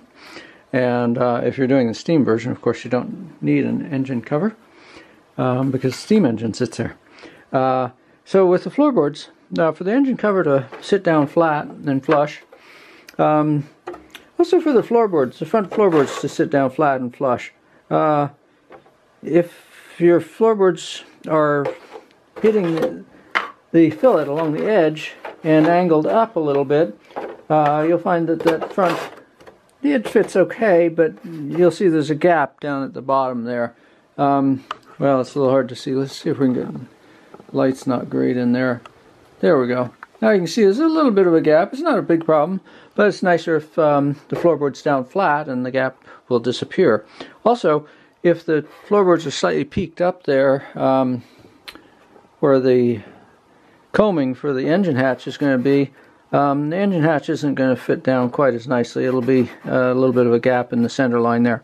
Typically, you're going to have the issue up in this area, here and here, and not probably in the back. At least in my build, the back is sitting perfectly flat. It's just right in this area. So we're going to sand underneath side of the floorboards, and we'll bring them to see how much you need to sand off. Let's overlap them and get them down flat on both sides, and then that'll give us an indication of how much to sand off. And these are overlapped by about 1/10 of an inch, a little less than 1/8 of an inch. So that means I should take off about 1/16 on each of the outside edges. Let's zoom out just a little bit. So along from about here to the front, I'll aim at taking off about 1/16 of an inch, and I'll also undercut it. I've started that on this piece here. Undercut it means sanding the bottom side to an angle. Here we go. Sanding the bottom side to an angle so it's going to fit against your fillet more smoothly. If there are any lumps on your fillet that stand out especially, you could sand those a little bit more as well. But I've got my fillet pretty nicely sanded there. So I think I'll take most of it off on this, on the bottom pieces, which is easy. The big thing is you don't really want to take out chunks on the bottom pieces. You just want to ferre them out the whole length. You don't want to like sand aggressively in one place just to fit around a bump. It'll look better and more graceful if you sand the whole thing. Now remember, the front of the floorboard, it's a little hard to remember actually, the front of the floorboard is square. The front end, the forward end, is the square end, and the back end is the pointy end. Sort of like the opposite of a boat, should be, but the floorboards are different. Okay, so we've undercut that quite a bit and taken off a little bit because we kept sanding until the edge was starting to fade and disappear. And then we'll do the same. We'll do the same on the other side as well, and keep fitting it. Take off a little to get perfect fits. If you try to do it a perfect fit in one go, it usually doesn't work out as well. So take off a little bit, fit it. Take off a little bit more, fit it. Keep going until it fits perfectly. Just little, taking off a little bit at a time. Fitting it only takes a second. Okay, and then we'll get the floorboards down, and we'll start putting together the engine cover. That'll be a sort of fun, quick, easy project. Okay, now we have our floorboards sitting flat. On this is especially the floor frame that you want to pay attention to. They're sitting flat on that floor frame, so this is a flat surface across here. And the back, they're sitting flat on these floor frames too, although that really wasn't an issue even at the beginning at the back. So now our engine box will fit on there nicely, so we'll proceed to working on that, and all looking great. Very, very clean and very nice. Just a quick note, any of these wood pieces can change shape almost overnight, or in less than overnight, a few hours, based on moisture conditions and humidity or dryness. So this piece is dished just a little bit. It's the end cap for the back seat. It's curved up just this way a little bit. That means that this side got too much moisture in it. It was probably lying flat on a table, and this side was exposed to the air, and the other side was not exposed to the air because it's the table. And so this side absorbed a little moisture, more than the other side, and expanded. And when it expands, it has to push the piece into a curve. So a hairdryer, this piece is slightly expanded too. A hairdryer or heat gun will change that shape back very quickly. Just don't burn the wood. You're not trying to burn anything or start a campfire. Just use it somewhat discreetly, and don't go too far because you'll dish it the other way pretty quick.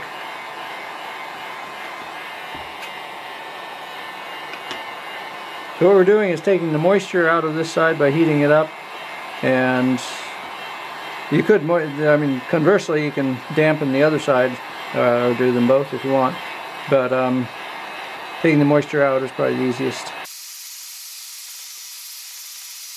This is just the medium setting, not the high setting on this, and it's starting to work now.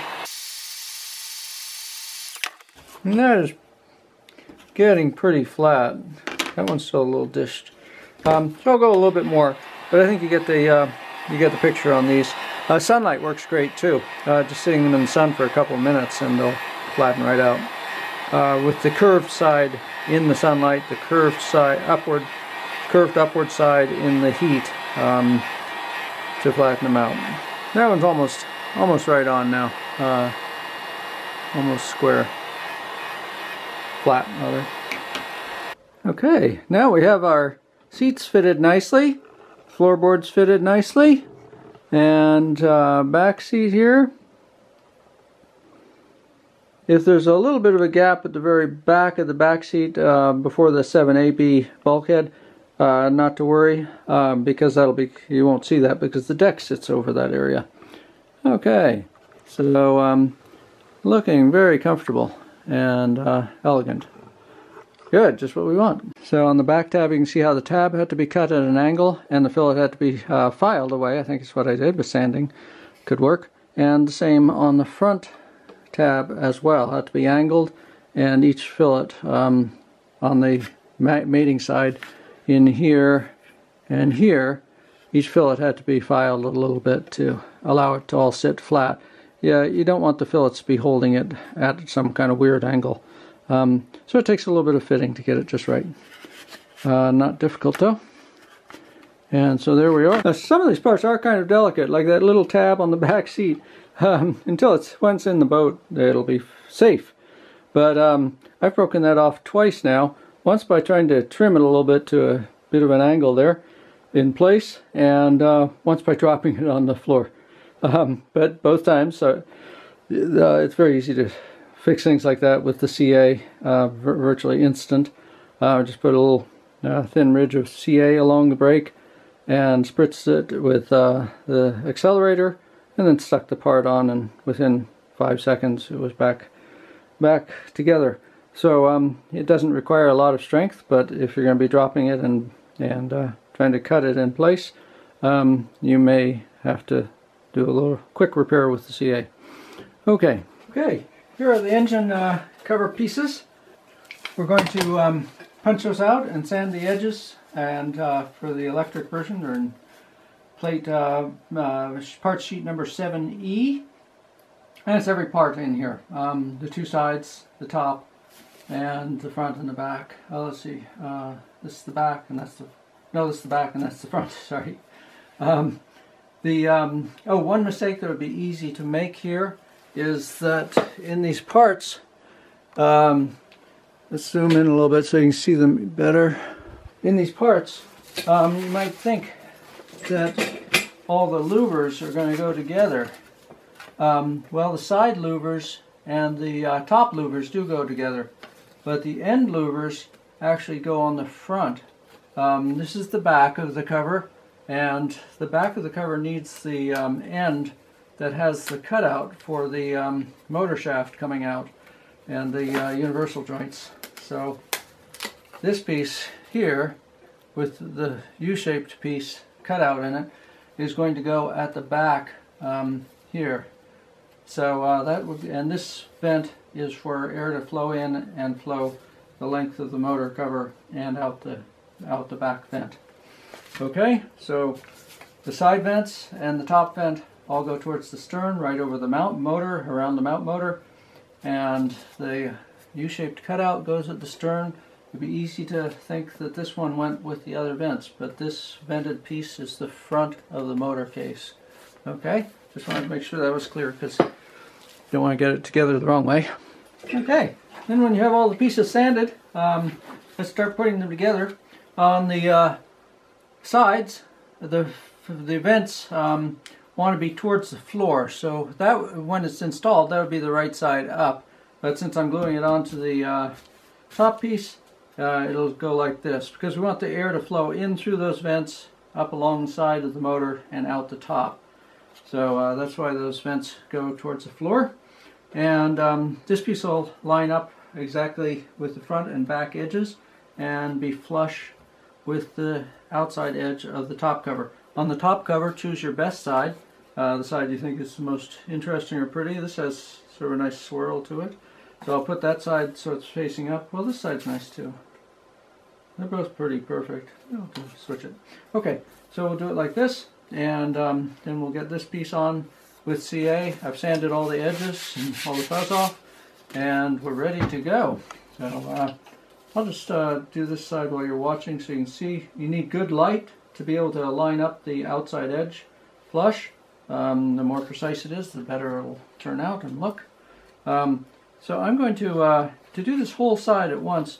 Is probably a little bit difficult because lining the whole thing up simultaneously, both ends and flush along the sides, is acreage to deal with. So what I'm going to do is get it positioned as closely as possible, but exactly precisely at this front edge. And I have the vents towards what will be the floor. And I'll do 2 dots of CA towards the front here. And perpendicular, of course. Usually you can sight perpendicular pretty accurately. If you need a square, definitely use a square. And flush with the outside edge, that's probably the most important, and flush at the front. Those are the most important things that we're really focusing on right here. And square, perpendicular, see? And hold it still. And we can do a little bit of fitting here to see how we're doing on that piece. In fact, wouldn't hurt to put this piece in now. Let's do that, and that'll hold that by adding this back piece. This is the piece with the U, remember? By adding the back piece in, get your light where you need it. By adding the back piece in, we'll keep that side piece exactly perpendicular. My side piece was leaning in just a little bit. It was pretty good though. But just a little bit, and this piece will push it out perpendicular before we finish attaching the side piece all the way along. Big trick is figuring out exactly how to hold these pieces so you can see the critical angles and such. Okay, I think we've got it there. Now again, I'm just going to do one corner first. Give myself some time to line up the rest of it. Although it has to be pretty well lined up for the first corner to be correct. So flush with the side piece, flush with the top piece. And make sure it's pushed all the way sideways into the corner. Don't let it push out away from the corner. That's got to do it. Good. Okay, now we can go either along the rest of this back piece. Let's go ahead and do that. And notice that the U is towards what will be the floor. This is upside down, of course, the motor case. So don't get the U up towards the vent. It goes towards the floor. Okay, and we're going to do, the CA is just to hold it in place. We're going to do a little epoxy fillets in here, of course. Because the epoxy is always going to be a little bit stronger. But the CA makes it easy to build. We can do this corner too at the same time. Try not to add your finger into the cabinet. In fact, it's good to move your fingers. It's good to move your fingers during the process before this, just to make sure that you're not adding yourself in. Because you have those few seconds before it really sets up hard to move your fingers. Once it's set up hard, if you're part of the mixture, you're sort of stuck. Okay, and now I think we can just nail the back, the far end, and then we can check the middle, see how many more dots we need in the middle. Good place for reading glasses if you use them.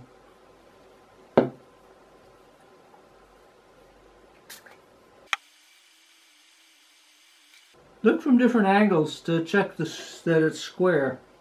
If you just look from one angle, it's hard to tell. So lean over it and look from different sides if you can while you hold it. Although, you know, a square is convenient. If you want to use a square, you can get it perfect. Or these pieces are square as long as you sanded them correctly. And so you could use these pieces. Okay, and again, I think we'll add the end piece. And although we are pretty perfectly lined up there, I'll probably add one more dot in the center along that edge.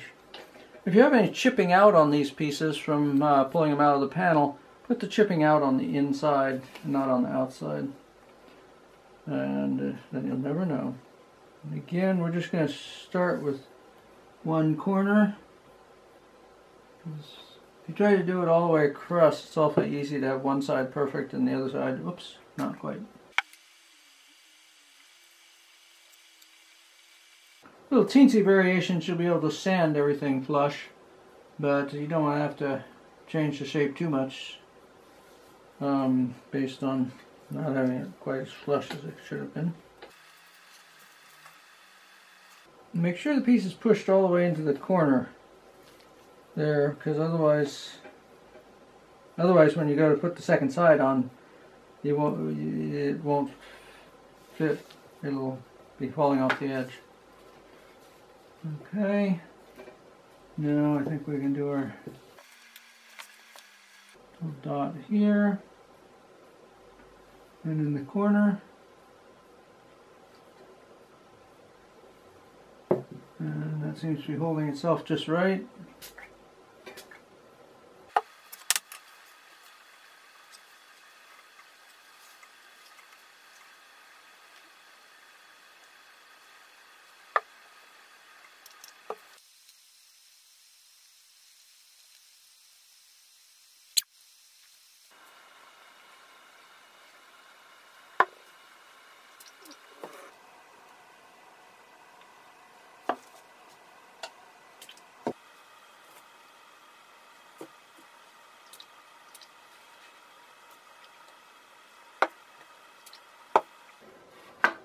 And there we have it, our little motor case. And then we'll mix, that's a fair amount of, I think 1.5 marks of, we go with pre-thickened? Yeah, we'll go 1.5 marks of pre-thickened, or 1.5 marks of clear will be fine. Let's do 1.5 marks of clear with enough phenolic powder in it that's fairly non-sag, and we'll spread those. So 1.5 large marks of clear with enough phenolic powder that is not going to sag too much, and we'll do the fillets with a popsicle stick all around. Once it's filleted, then we'll sand the outside corners if there's any overlap. Okay, now we have our epoxy fillets in. One technique that works quite nicely with the fillets is, I'll show you, is to clean up the fillets mostly with the popsicle stick, just by sweeping along the outside where the stuff is pushed. Do your fillet once, and then just keep going over it, pushing the stuff from the outside edges back into the center, and working it till you have, and then one final sweep down the middle. These are fairly tight fillets. It doesn't take a lot of strength in here. Now the important thing though is the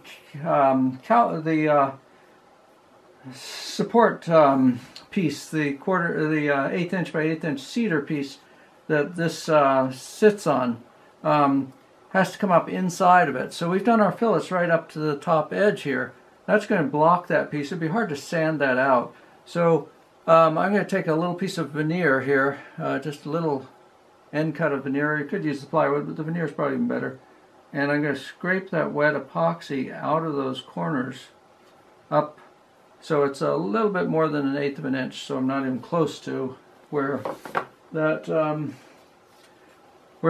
piece of cedar comes. So so that won't be conflicting, otherwise you're going to have a problem there. And some epoxy will stay in the joint. You're going to be fine. Don't scrape your whole fillet out, but you'll be fine with just the very corner being clear.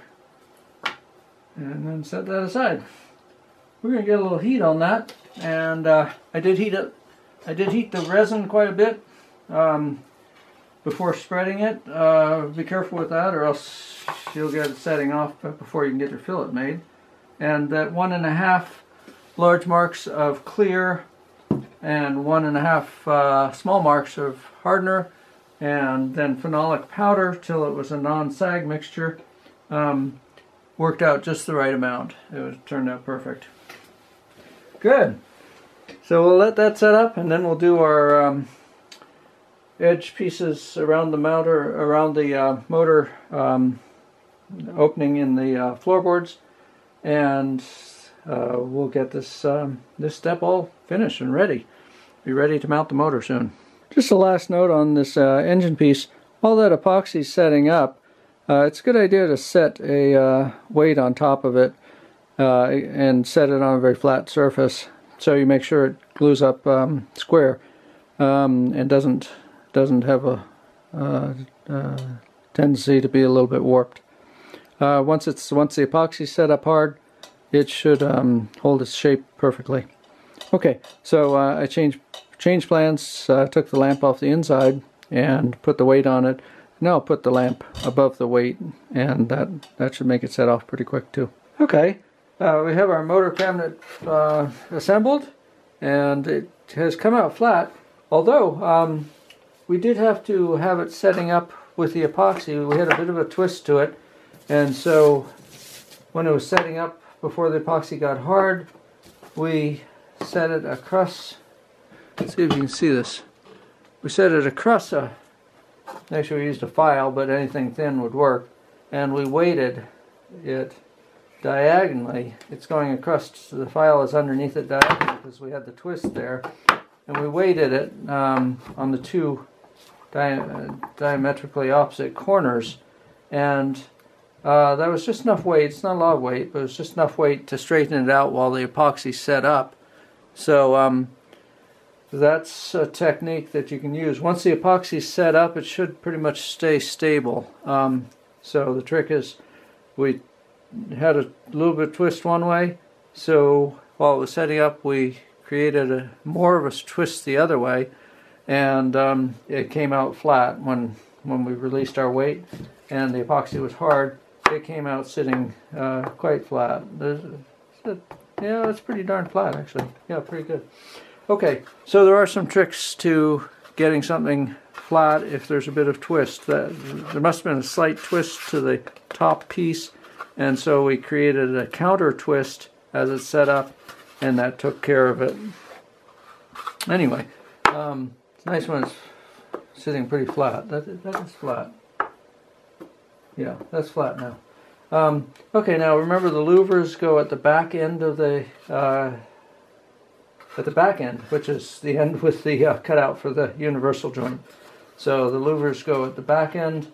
The U-shape matches, the U-shape cutout in the back end of the motor cabinet matches this long U-shape for the shaft. Okay, and now we want to position this correctly and make a pencil mark. So the overlap at the front with the motor cabinet compared to the floor cutout is the same as the overlap at the back, and just make a little pencil mark to indicate that corner, and the same on this other side, just a little pencil mark. And you could measure, but you can probably, it's such a small overlap, you can probably eye it very accurately. Okay, so now we know where the motor cabinet should sit, and we have it correctly positioned. Remember, the back of the floorboards is pointed. That's the back end of the boat. Front end of the floorboards, the front of the boat is the floorboards are square across there. This is the front end, and the motor cabinet goes with louvers in the front end, right in the front panel, and then louvers in the top and sides at the back of the motor cabinet, pointing towards the back end of the boat. It would be easy to get that flipped around, and it would not be quite as you don't want to flip it around. Okay, now just from the scrap pieces of separating the plywood parts on sheet number 6, we took a piece that was just under 1/2 inch wide and cut it into shorter pieces. Nice to know exactly how long those pieces are if I can find the ruler. We cut these pieces were 3/8 of an inch wide, and we cut them into, they're already 3/8 of an inch, just some of the strips from sheet number 6. Took them right out of here, I think. So they're 3/8 of an inch wide, and then I cut them to 1 3/8 inch long. So 1 3/8 inches long. Now the way we're going to use these strips is kind of interesting. Oh, yeah, we also want to have side marks, so we can align the cabinet exactly sideways. So side marks have to show, make them outside of where the cabinet will sit by just enough that they'll show on both sides. Those are going to be covered up. I have to move them out just a little teensy bit there. Okay, and the same in the front, because what we're doing now is we're getting ready to glue the flanges on, the cedar flanges that hold the cabinet in position. Okay, try to have those lines equally far out. Okay, now we know the back marks and the side marks, front and back, and so we know where that cabinet is supposed to sit. What we're going to do is kind of tricky, but clever in a tricky way. We're going to have our cedar strips attached inside, held inside the cabinet, and so they're sticking down almost half the width of the cedar strip below the cabinet, and then we're going to put epoxy on the bottom edge of the cedar strips and set the cabinet in place and let that epoxy set up, and then we're going to be able to pull the cabinet off the cedar strips, because the cedar strips are just going to be held by these little wedges. In fact, here you can see a little sample of what we're doing here. We're going to glue the little wedge onto the inside of the cabinet, and then the cedar strip will be held, the wedge will be pried away from the inside of the cabinet, and because it's just glued at the top end, and that cedar strip will slide right under it and be sticking out below the cabinet. So when we glue the cedar strip on, we will not be gluing the cabinet on by mistake. The cedar strip is the flange that will be glued onto the edge of the opening in the floorboards. You can see we've taped the floorboards together, so essentially they're going to act as a single piece of material instead of being separate, and they're carefully lined up, so they're all aligned. So starting point is to cut your cedar strip so it's exactly the length of the inside of your motor cabinet, and we'll need one for each side, of course. So let's cut those. You can cut them with a knife, or these cutting shears, garden shears, are actually quite nice and work quite easily, or you could use a little hobby saw or a hacksaw. Lots of ways to cut cedar strips. And we want 2 of them, so let's cut a second one the same length.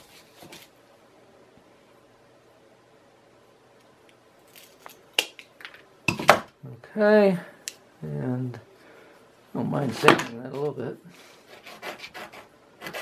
Square the end up a bit.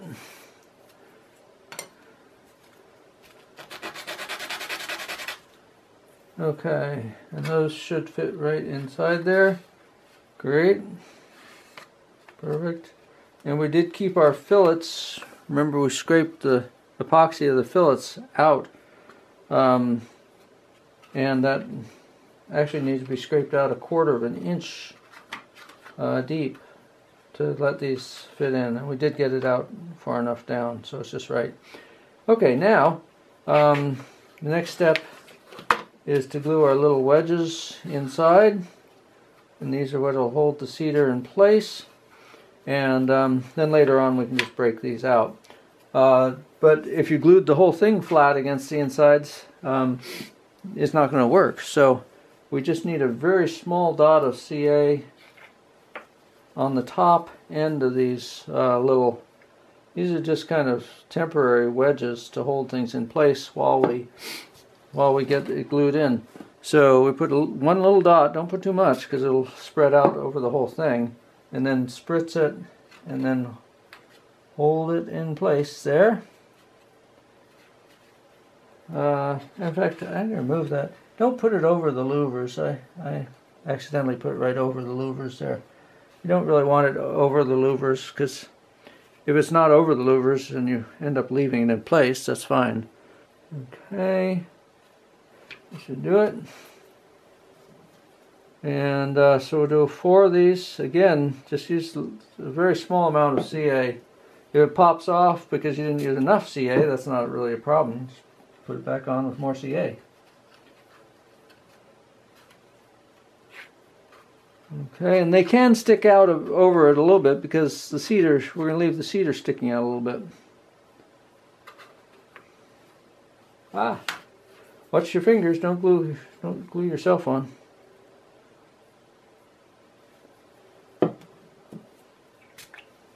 Remember that once you spritz it, that CA sits up pretty darn quick. So get it in place quickly. Placement of these doesn't really matter, just so it's not right on top of your louvers.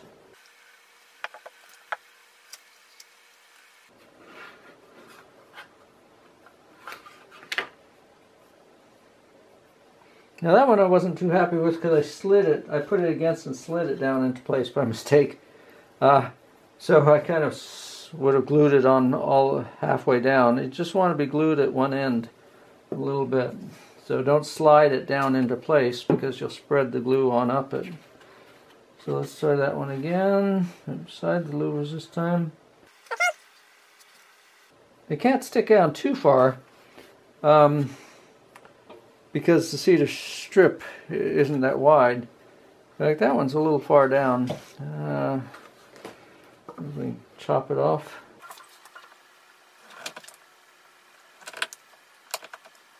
You have to cut against something. I'm cutting against the edge of the table there, and that did work. So now it's only sticking down about 1/8 of an inch. You don't have them sticking down more than 1/8 of an inch because that's how much of the cedar is going to be underneath, sticking out the bottom.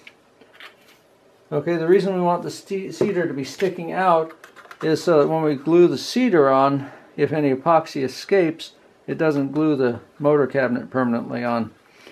Okay, and it will be easier if they do stick down a little bit, because then you can use the part. Okay, now that one wasn't on there well enough, and that may well happen. That's better than having it on there too tight. So that's a good mistake. So a little bit more CA on this one, and spritz, and get it right back in place there. In the meantime, we can work on the other side while that sets up more. Now we popped another one off, so a little bit more CA on this one, and put it back in place. You're kind of gradually approaching the point you need to be at, which is where the piece will stay on, but where it's not on any stronger than it needs to be. It's not glued on more than at the tip. Okay, now we'll go back to the first side and get our piece in. A little fiddly to just pry it away just enough that you can get the cedar underneath it, but not break the piece off. However, you have multiple tries, you have plenty of CA, so I'm sure you'll get it.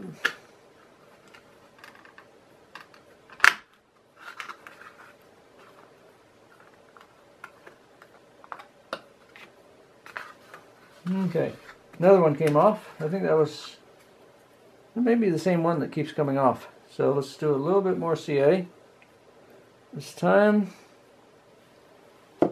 And spritz.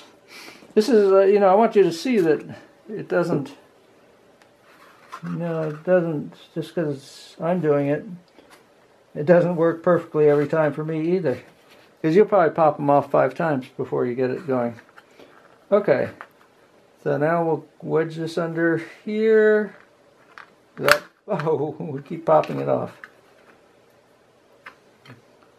Let's get that one back on. So each time we're putting a little bit more CA on, so it'll be a little stronger. But we don't want it to be glued up too far.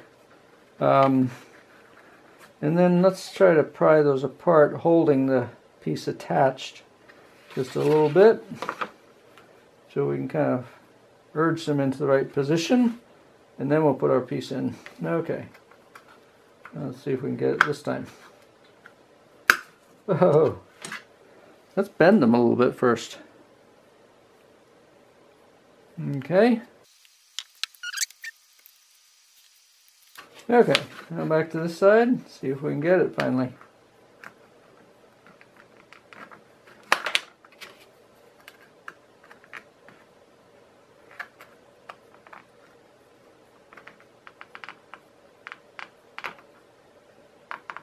Okay, that one's almost in. Okay, so there, that works fine.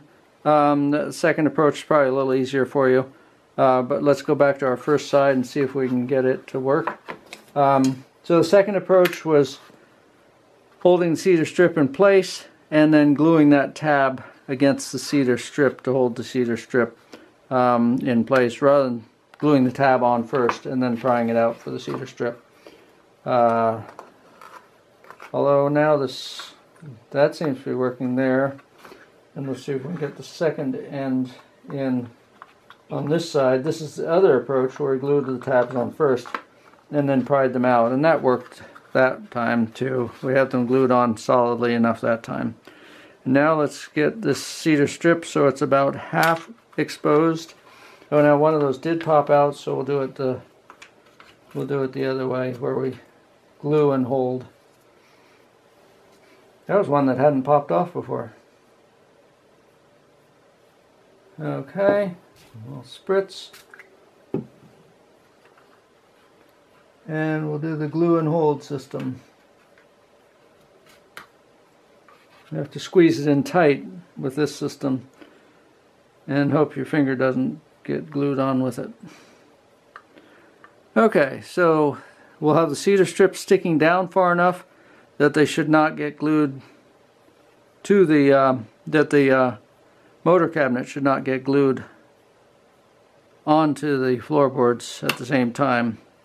This is a little, sort of a klutzy system, but doesn't have to work perfectly the first time. You have plenty of tries.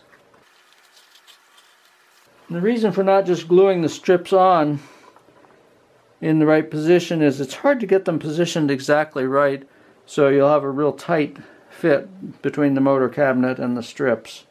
Whereas with this system, we know the motor cabinet and the strips will fit just like a hand in a glove.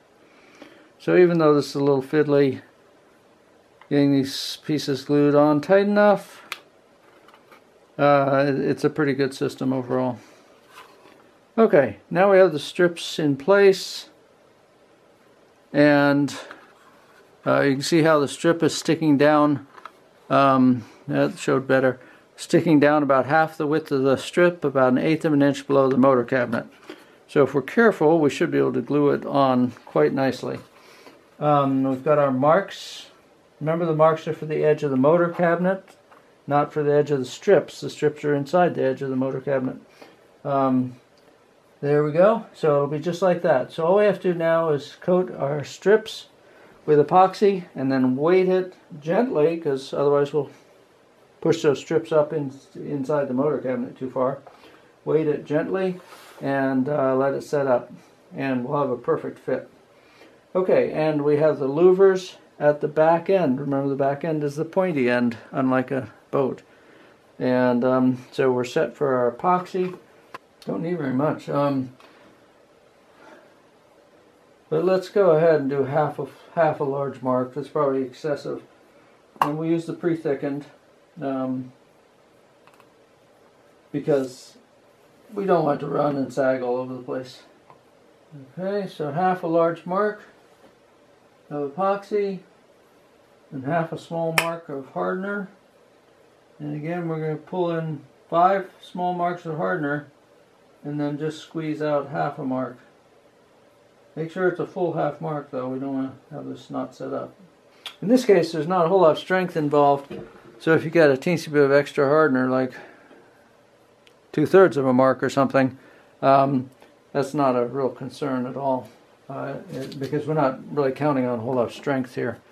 And this time we're just going to use a little piece of the thin piece of the plywood to do our stirring, and because we don't really need a brush for this small job.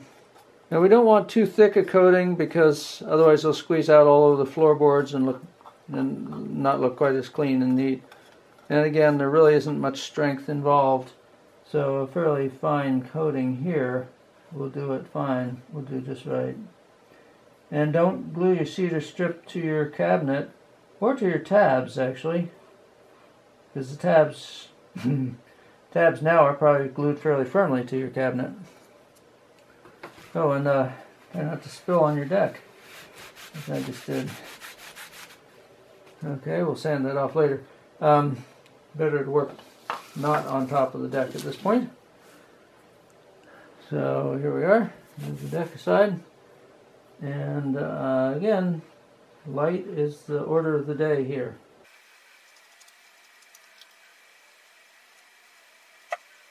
I mean, it's light, but you may still get a little bit soaking in. If you get any drips down going towards the motor cabinet, get them off first. Stop and get them cleaned off. I'm using that edge of paper to get that drip away from the motor cabinet. I don't want to glue my cedar strips to the motor cabinet. Okay, so be alert to that happening.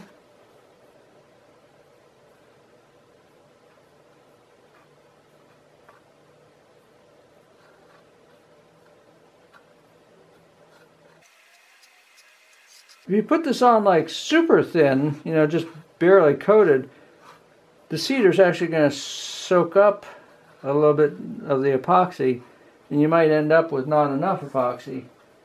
So it's kind of a balancing act between not wanting it to squeeze out all over the place, but not wanting it to all be soaked into the cedar and leave a dry joint that doesn't really, where you don't have enough epoxy. Because we're just coating one side in this case, we're not coating the deck. It'd be a little hard to get a clean edge on the deck. So here we go. That should do it. I don't know how well you can see. You can see a bit of the reflected light on the cedar edge there. Okay, and now this would be an easy time to stick on backwards, which might be okay, but because you could probably reverse it, but it might not be absolutely, it might not work as well to reverse it. Okay, and pencil marks, try not to skid it. You know, you want to put it down in the right place rather than skid it sideways after putting it down, because you're trying to get the epoxy so it doesn't come out and be visible. Okay, now this is a rather tricky point here. You want to weight it, because otherwise it's not going to stay that flat. And we were careful to have the cedar strips, you know, evenly extending out beyond the edge of the cabinet on both sides and all the way along the length. I'm guessing that this will be the right amount of weight. If I used heavier weights, it would either push the motor cabinet down into the epoxy, or else it might pop the cedar pieces off, as we saw was pretty easy to do as well. So there we go. Check the alignment. Looks good front and back. Our pencil marks are showing here. Pencil marks are lined up on the side with the outside edge of the motor cabinet, not with the cedar strips, but with the cabinet. So I'm looking straight down and seeing those marks lined up nicely. And I think and you can make sure your U is lined up too. Your U-shaped cutout should be lined up with the U-shaped cutout in the floorboards. And there we go. I think we're ready to leave it till it sets up. And yep, that looks very nice. Good. Okay. Nice system. A little fiddly at first getting those cedar pieces on, but it really did work out pretty well, as we expected. Okay, so it turned out that I think the sanding blocks were a little bit too much weight, because I think one of the cedar strips was sliding up inside the motor cabinet a little bit.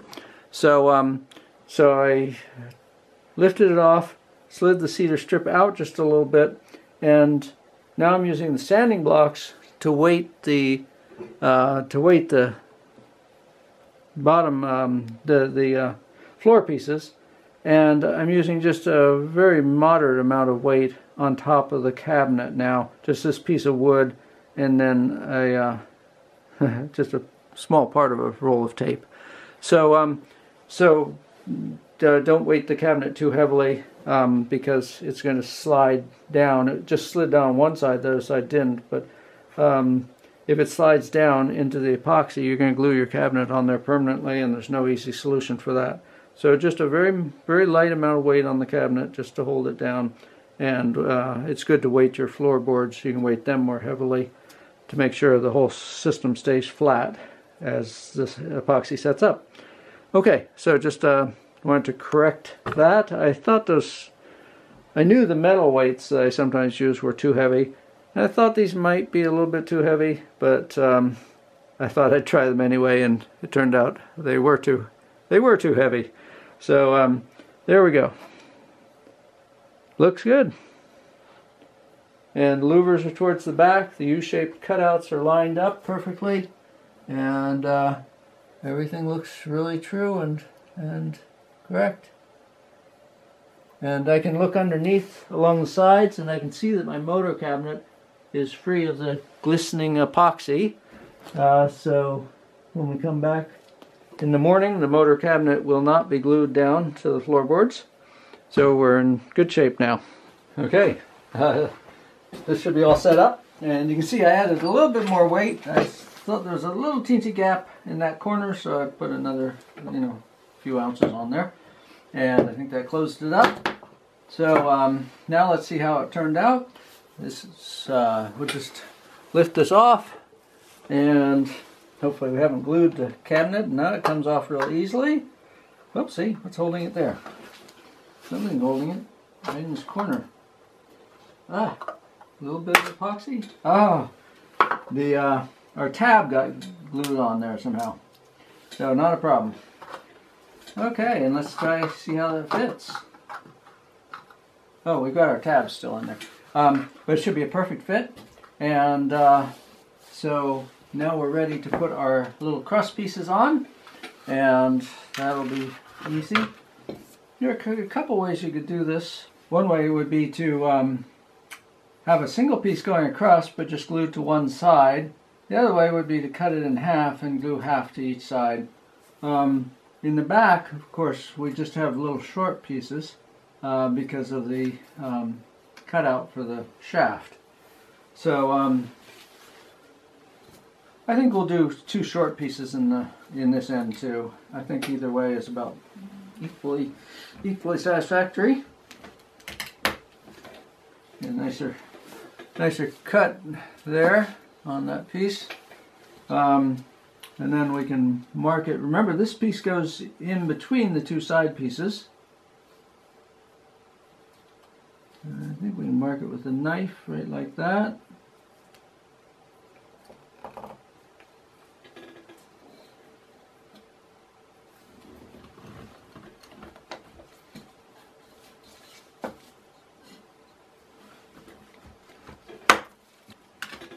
And a little bit of sanding should make that perfect.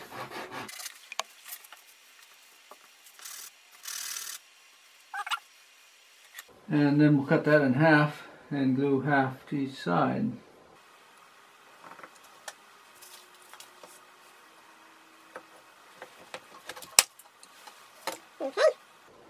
There. And here. You don't want these to be holding the pieces of the floorboards apart. So let's sand that just a teensy bit more.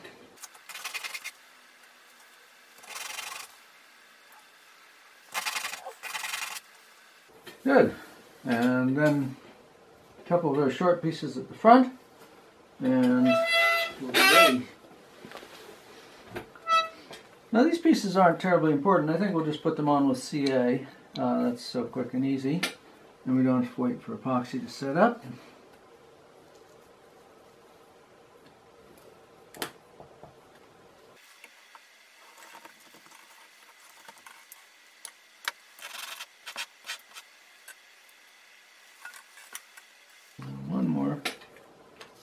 One more piece.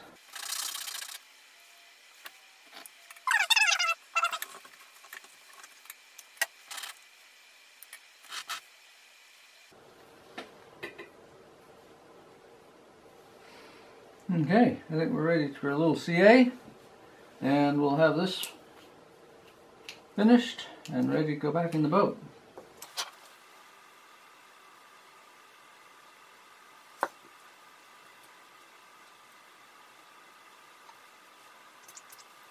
Remember, once you spritz it, you only have a few seconds.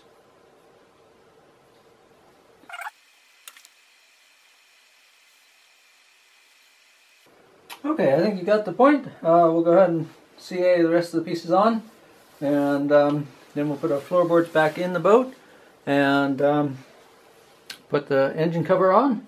And the next step we'll be doing in just a minute here is putting the trim. We'll sand the engine cover. I'll go ahead and do that. There's a little bit of overhang there. I'll sand that flush, but overall it looks very nice. And then we'll put our mahogany veneer trim on the engine cover to dress it up. So we'll be back to do that in a minute. Now, as a final touch, it's nice to sand a little bevel on the outside edges of your flange pieces. Just at the top outside edge, sand a little bevel on it. So when you go to attach your, set your motor cabinet on top, it'll slide down over the edge of the flange nicely and easily, and not just be catching on the edge of the flange. Okay, so there we are with our floorboards and our motor hatch. Very nice snug fit, and that's all looking really good. Oh, the other detail on this, so the last detail, those little tabs break out really easily, which as you saw in putting them in, getting them to stay in was the challenge, but just making them break out is not a problem at all. So break your little retaining tabs that you had in there to hold the cedar in place. Just pop those off and you're done. Nice job. Okay, we're going to get the veneer, decorative veneer strips onto our engine cover here. The easiest way, there are a number of ways you can do it, but this is a good way to do it. Just put the engine cover upside down onto a flat piece of paper, and essentially I want the outline of the engine cover, but if I trace along with a pencil, I'll get a black pencil line onto the engine cover, and then I'll have to sand it off. So what I'm going to do is just make little crosshatch marks at the edge, lined up with the outside edge of the piece of the cover, and then I'll go by those crosshatch marks to draw straight lines, and I'll end up with something that's essentially the same as tracing. Make these fairly precise, don't have them too far in, or else your pieces of veneer won't fit the cover. Okay, and then a good ruler, and connect your lines. If your marks are a little bit too far out, your veneer pieces won't fit, but they'll be too big, and you can trim them or sand them a little bit shorter. It's a bit of a nuisance. So, but it's better than having them too short to fit. So, if you're going to err on the side of there being a little bit too, these marks being a little too far out. But it's easier if they're just exactly right. Okay, so there's our outline for the box, and now I'll show you what we're going to do here.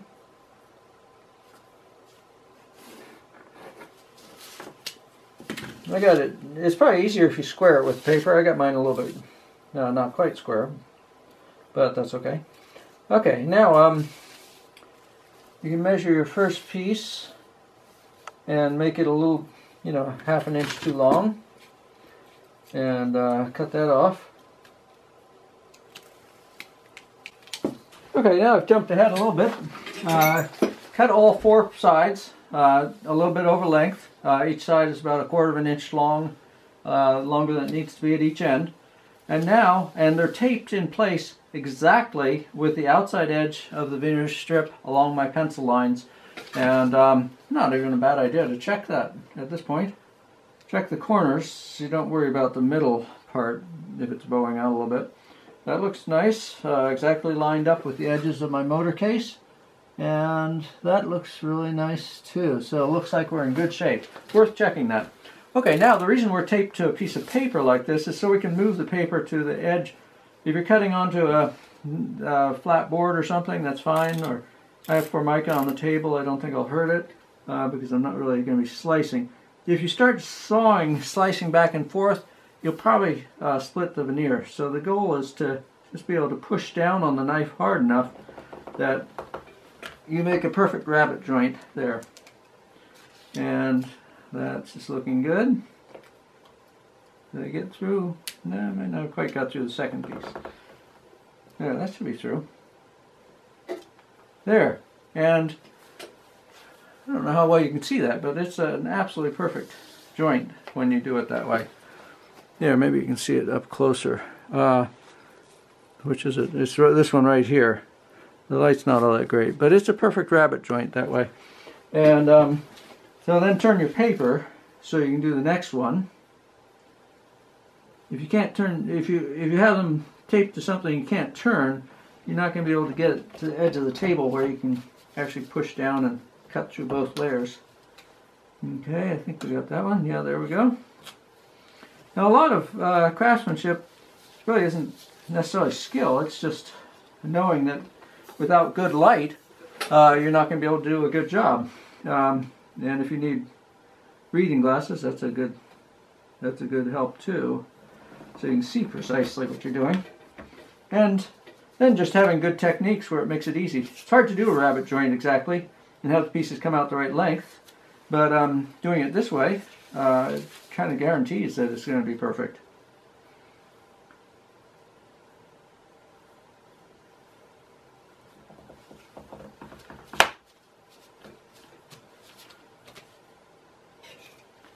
Okay, so there are rabbet joints. Rabbet joints are a little bit harder than square joints, of course. But let's go ahead and do our square joints too. And I think we have 2 cross pieces on here. So we can measure those and cut those. So we can cut those right in place here too. If the veneer has any rough places on it, just clean those up with sandpaper. Okay, there's our first cut. Whoops. Make sure you cut all the way through. There. And our second cut here. Now, these veneer pieces aren't taped here, so I'm lining them up pretty carefully with my pencil lines, or else I won't get the right length on this piece that I'm working on now.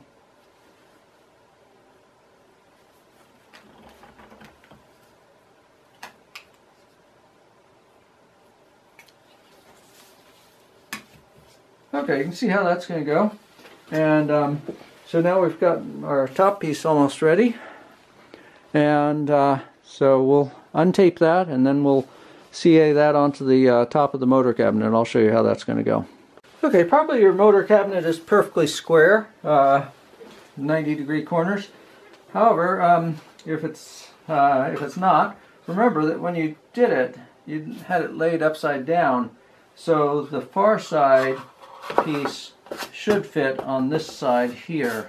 So rather than find out if my cabinet is perfectly square, I'm going to put that piece where I measured it, right there. So that'll be on there. This piece will flip over here, and that's probably all I want to have on there right now. And let's see how that's going to fit. That looks pretty good. These pieces, it's okay if they hang out over the edge just a teensy bit, which looks like what I've got, because we're going to have veneer on the edge right up to them as well. So, so it's kind of nice if they hang out a little bit.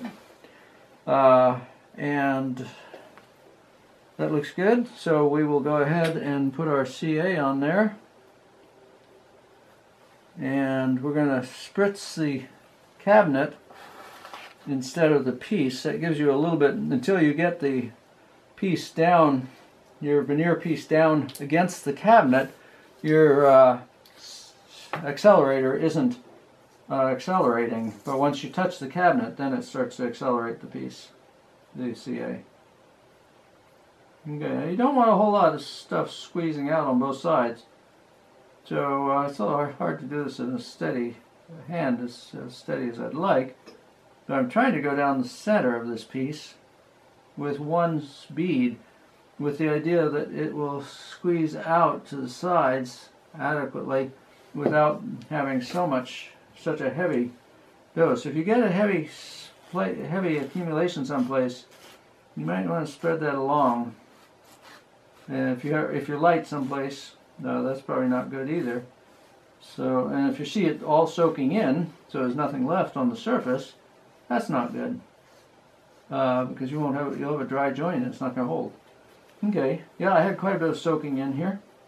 So let's get a bit more on here. Remember, it'll soak into the other side, the motor cabinet side too. Okay. It should use the reflected light always. You can't tell anything without reflected light. Yeah, we keep getting soaking in here. Different pieces of veneer will act differently, of course. Wood is pretty variable. Okay, and that was on this side, so I'll spritz this side here all the way along, and then flip this over and get it on there quickly. Now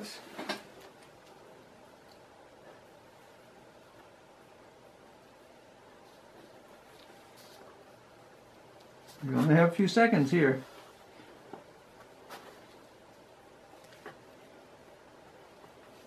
Well, that looks pretty good.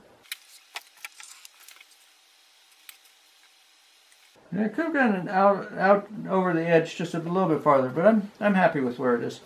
That's nice. Okay, and the short piece is a little bit easier.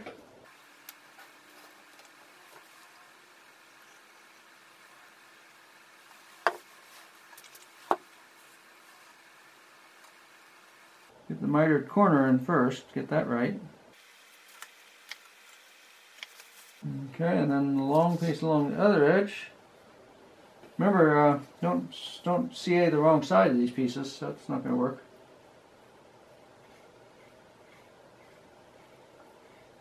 I'm doing it a little heavier because I had quite a bit of soaking in on the other side, with my first bead being so light.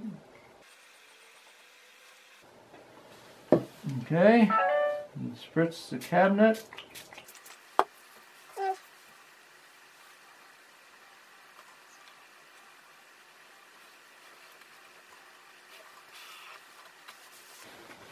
And that looks nice.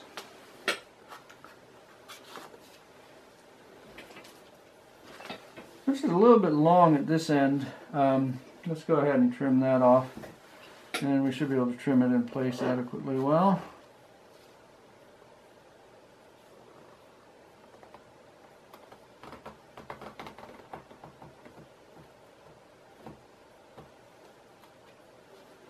There we go. Okay, and where's our last piece? Here's our last piece. Let's fit this and make sure we're happy with it. I think that's pretty perfect. Perfect is as good as we can get. So CA on first, and then we'll spritz it.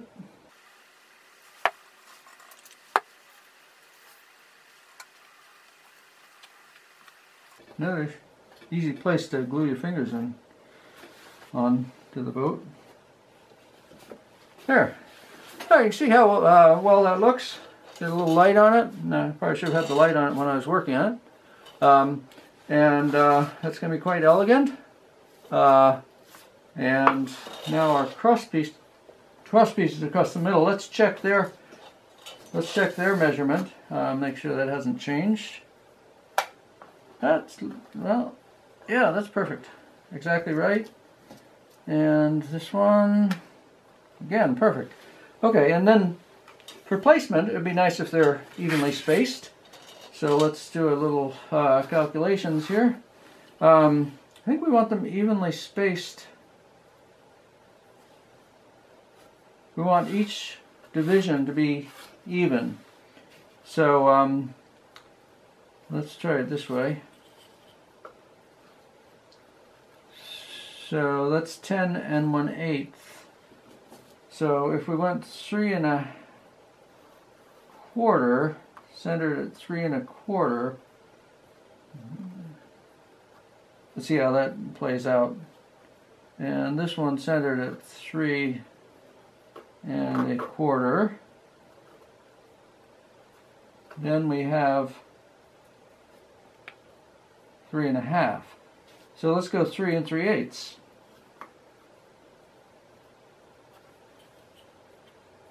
So 3 3/8. 3 3/8 is going to be down here. 3 3/8. And now we have 3 3/8. So starting at the inside edge of the end piece, 3 3/8 to the center of this piece, inside edge of this end piece, 3 3/8 to the center of this piece, and then these two pieces center to center are 3 3/8.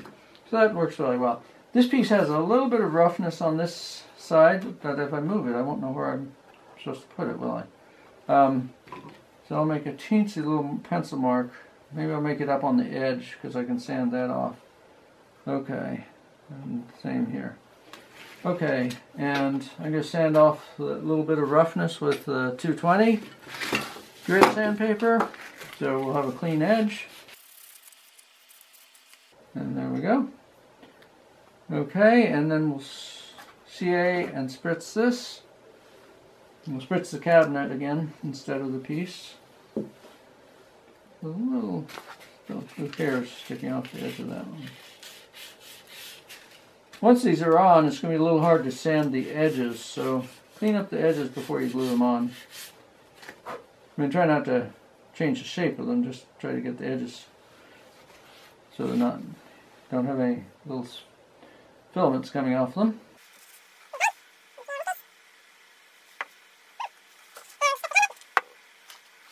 Now look from straight above, get that square. It's not going to look so good if it's not square. Yep, see? Don't have much time to adjust it though. That looks pretty good. Might not be a bad idea to make a mark on both sides actually. I think I got that one on looking square, but it was partly luck. So if you have a square, or you can just measure up each side, the same distance up each side. Okay, now I have a mark on each side. That'll make it a little bit easier on this next one. Not quite so much guesswork. If you want to give yourself more time, you can do it without any accelerator, but it does take a surprising amount of time without the accelerator. And you have to hold it all that time or make sure it stays in place at least.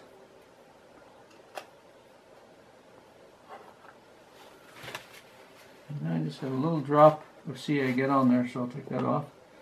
I don't sand it so much. There, isn't that nice? And when it's varnished, she'll be gorgeous. Okay, and then on the sides, I'll let you work on this, but we're going to put an edge strip along each side, right up flush with the top strip or up underneath it. Either way, it doesn't really matter. And then from there, that may be enough, or maybe you want to bring strips down, even a strip along the bottom edge. We'll give you a little guidance on that in a minute here when we decide. Okay, we've done almost the whole cabinet now, and we did do the whole routine, and it's fun to do, and doesn't take. It's a little fiddly pieces, but doesn't take very long, and it turns out just gorgeous. So we did top and bottom strips on the sides, and then the 3 lined up with the top strips. The 3 side pieces lined up with the top strips, and the end cap pieces. And then on the ends, we did the same thing, boxed it in, bottom pieces first, and then fit the side pieces, the vertical pieces in between the bottom pieces. I just wanted to show you one technique here on the bottom piece, and the last piece we have to fit. If you put it in place, you have a square end, you put it in place so it's butted right up to where it's going to sit. Then the most accurate way to mark it is with the knife blade. It's much more accurate than with a pencil. Once you get a little bit of a notch in it with the knife blade, I don't think you'll be able to see it. It's hard to see. Then you can cut it with the knife blade on the edge of the table. I think if you try to cut everything right in place all the way through, you may have some troubles. And then fit it, and that piece is just the slightest teensy little bit too long. So then we'll take a little bit of sandpaper, 220. Otherwise you probably split it if you use a coarser grit. 220, and just touch it up a little bit, and there we are, perfect fit. Okay, so and then if you can figure out a way to do this job without getting CA on your fingers, let me know, because I don't know how to do it, but CA is not going to hurt you too much. So. And a little spritz, and then oopsie, there we go again, and then get it in place very quickly, and then just hold it. And that's the last piece. Oh, one other note though, if in doing the long verticals, or the top and bottom pieces on the ends, if you get some extra CA squeezing out, it's easier to sand that CA with the edge of a piece of sandpaper before you put on your vertical pieces, because you can sand all the way along. Once the vertical piece is on, you can still sand it, but it's not quite as easy. Okay, so we're going to do a little more sanding, get some of the CA dots off, and then sand the edges just a little bit to ease everything, and it'll be ready to varnish. And that is an elegant Edwardian motor launch motor cover. That will look gorgeous. So fun project, and really not difficult. The big thing is just positioning the pieces quite quickly. If you want to have more time, don't use any accelerator, but you'll be surprised that it does take. You can test and experiment, but you'll be, I think, surprised that it does take as long to set up as it does without the accelerator.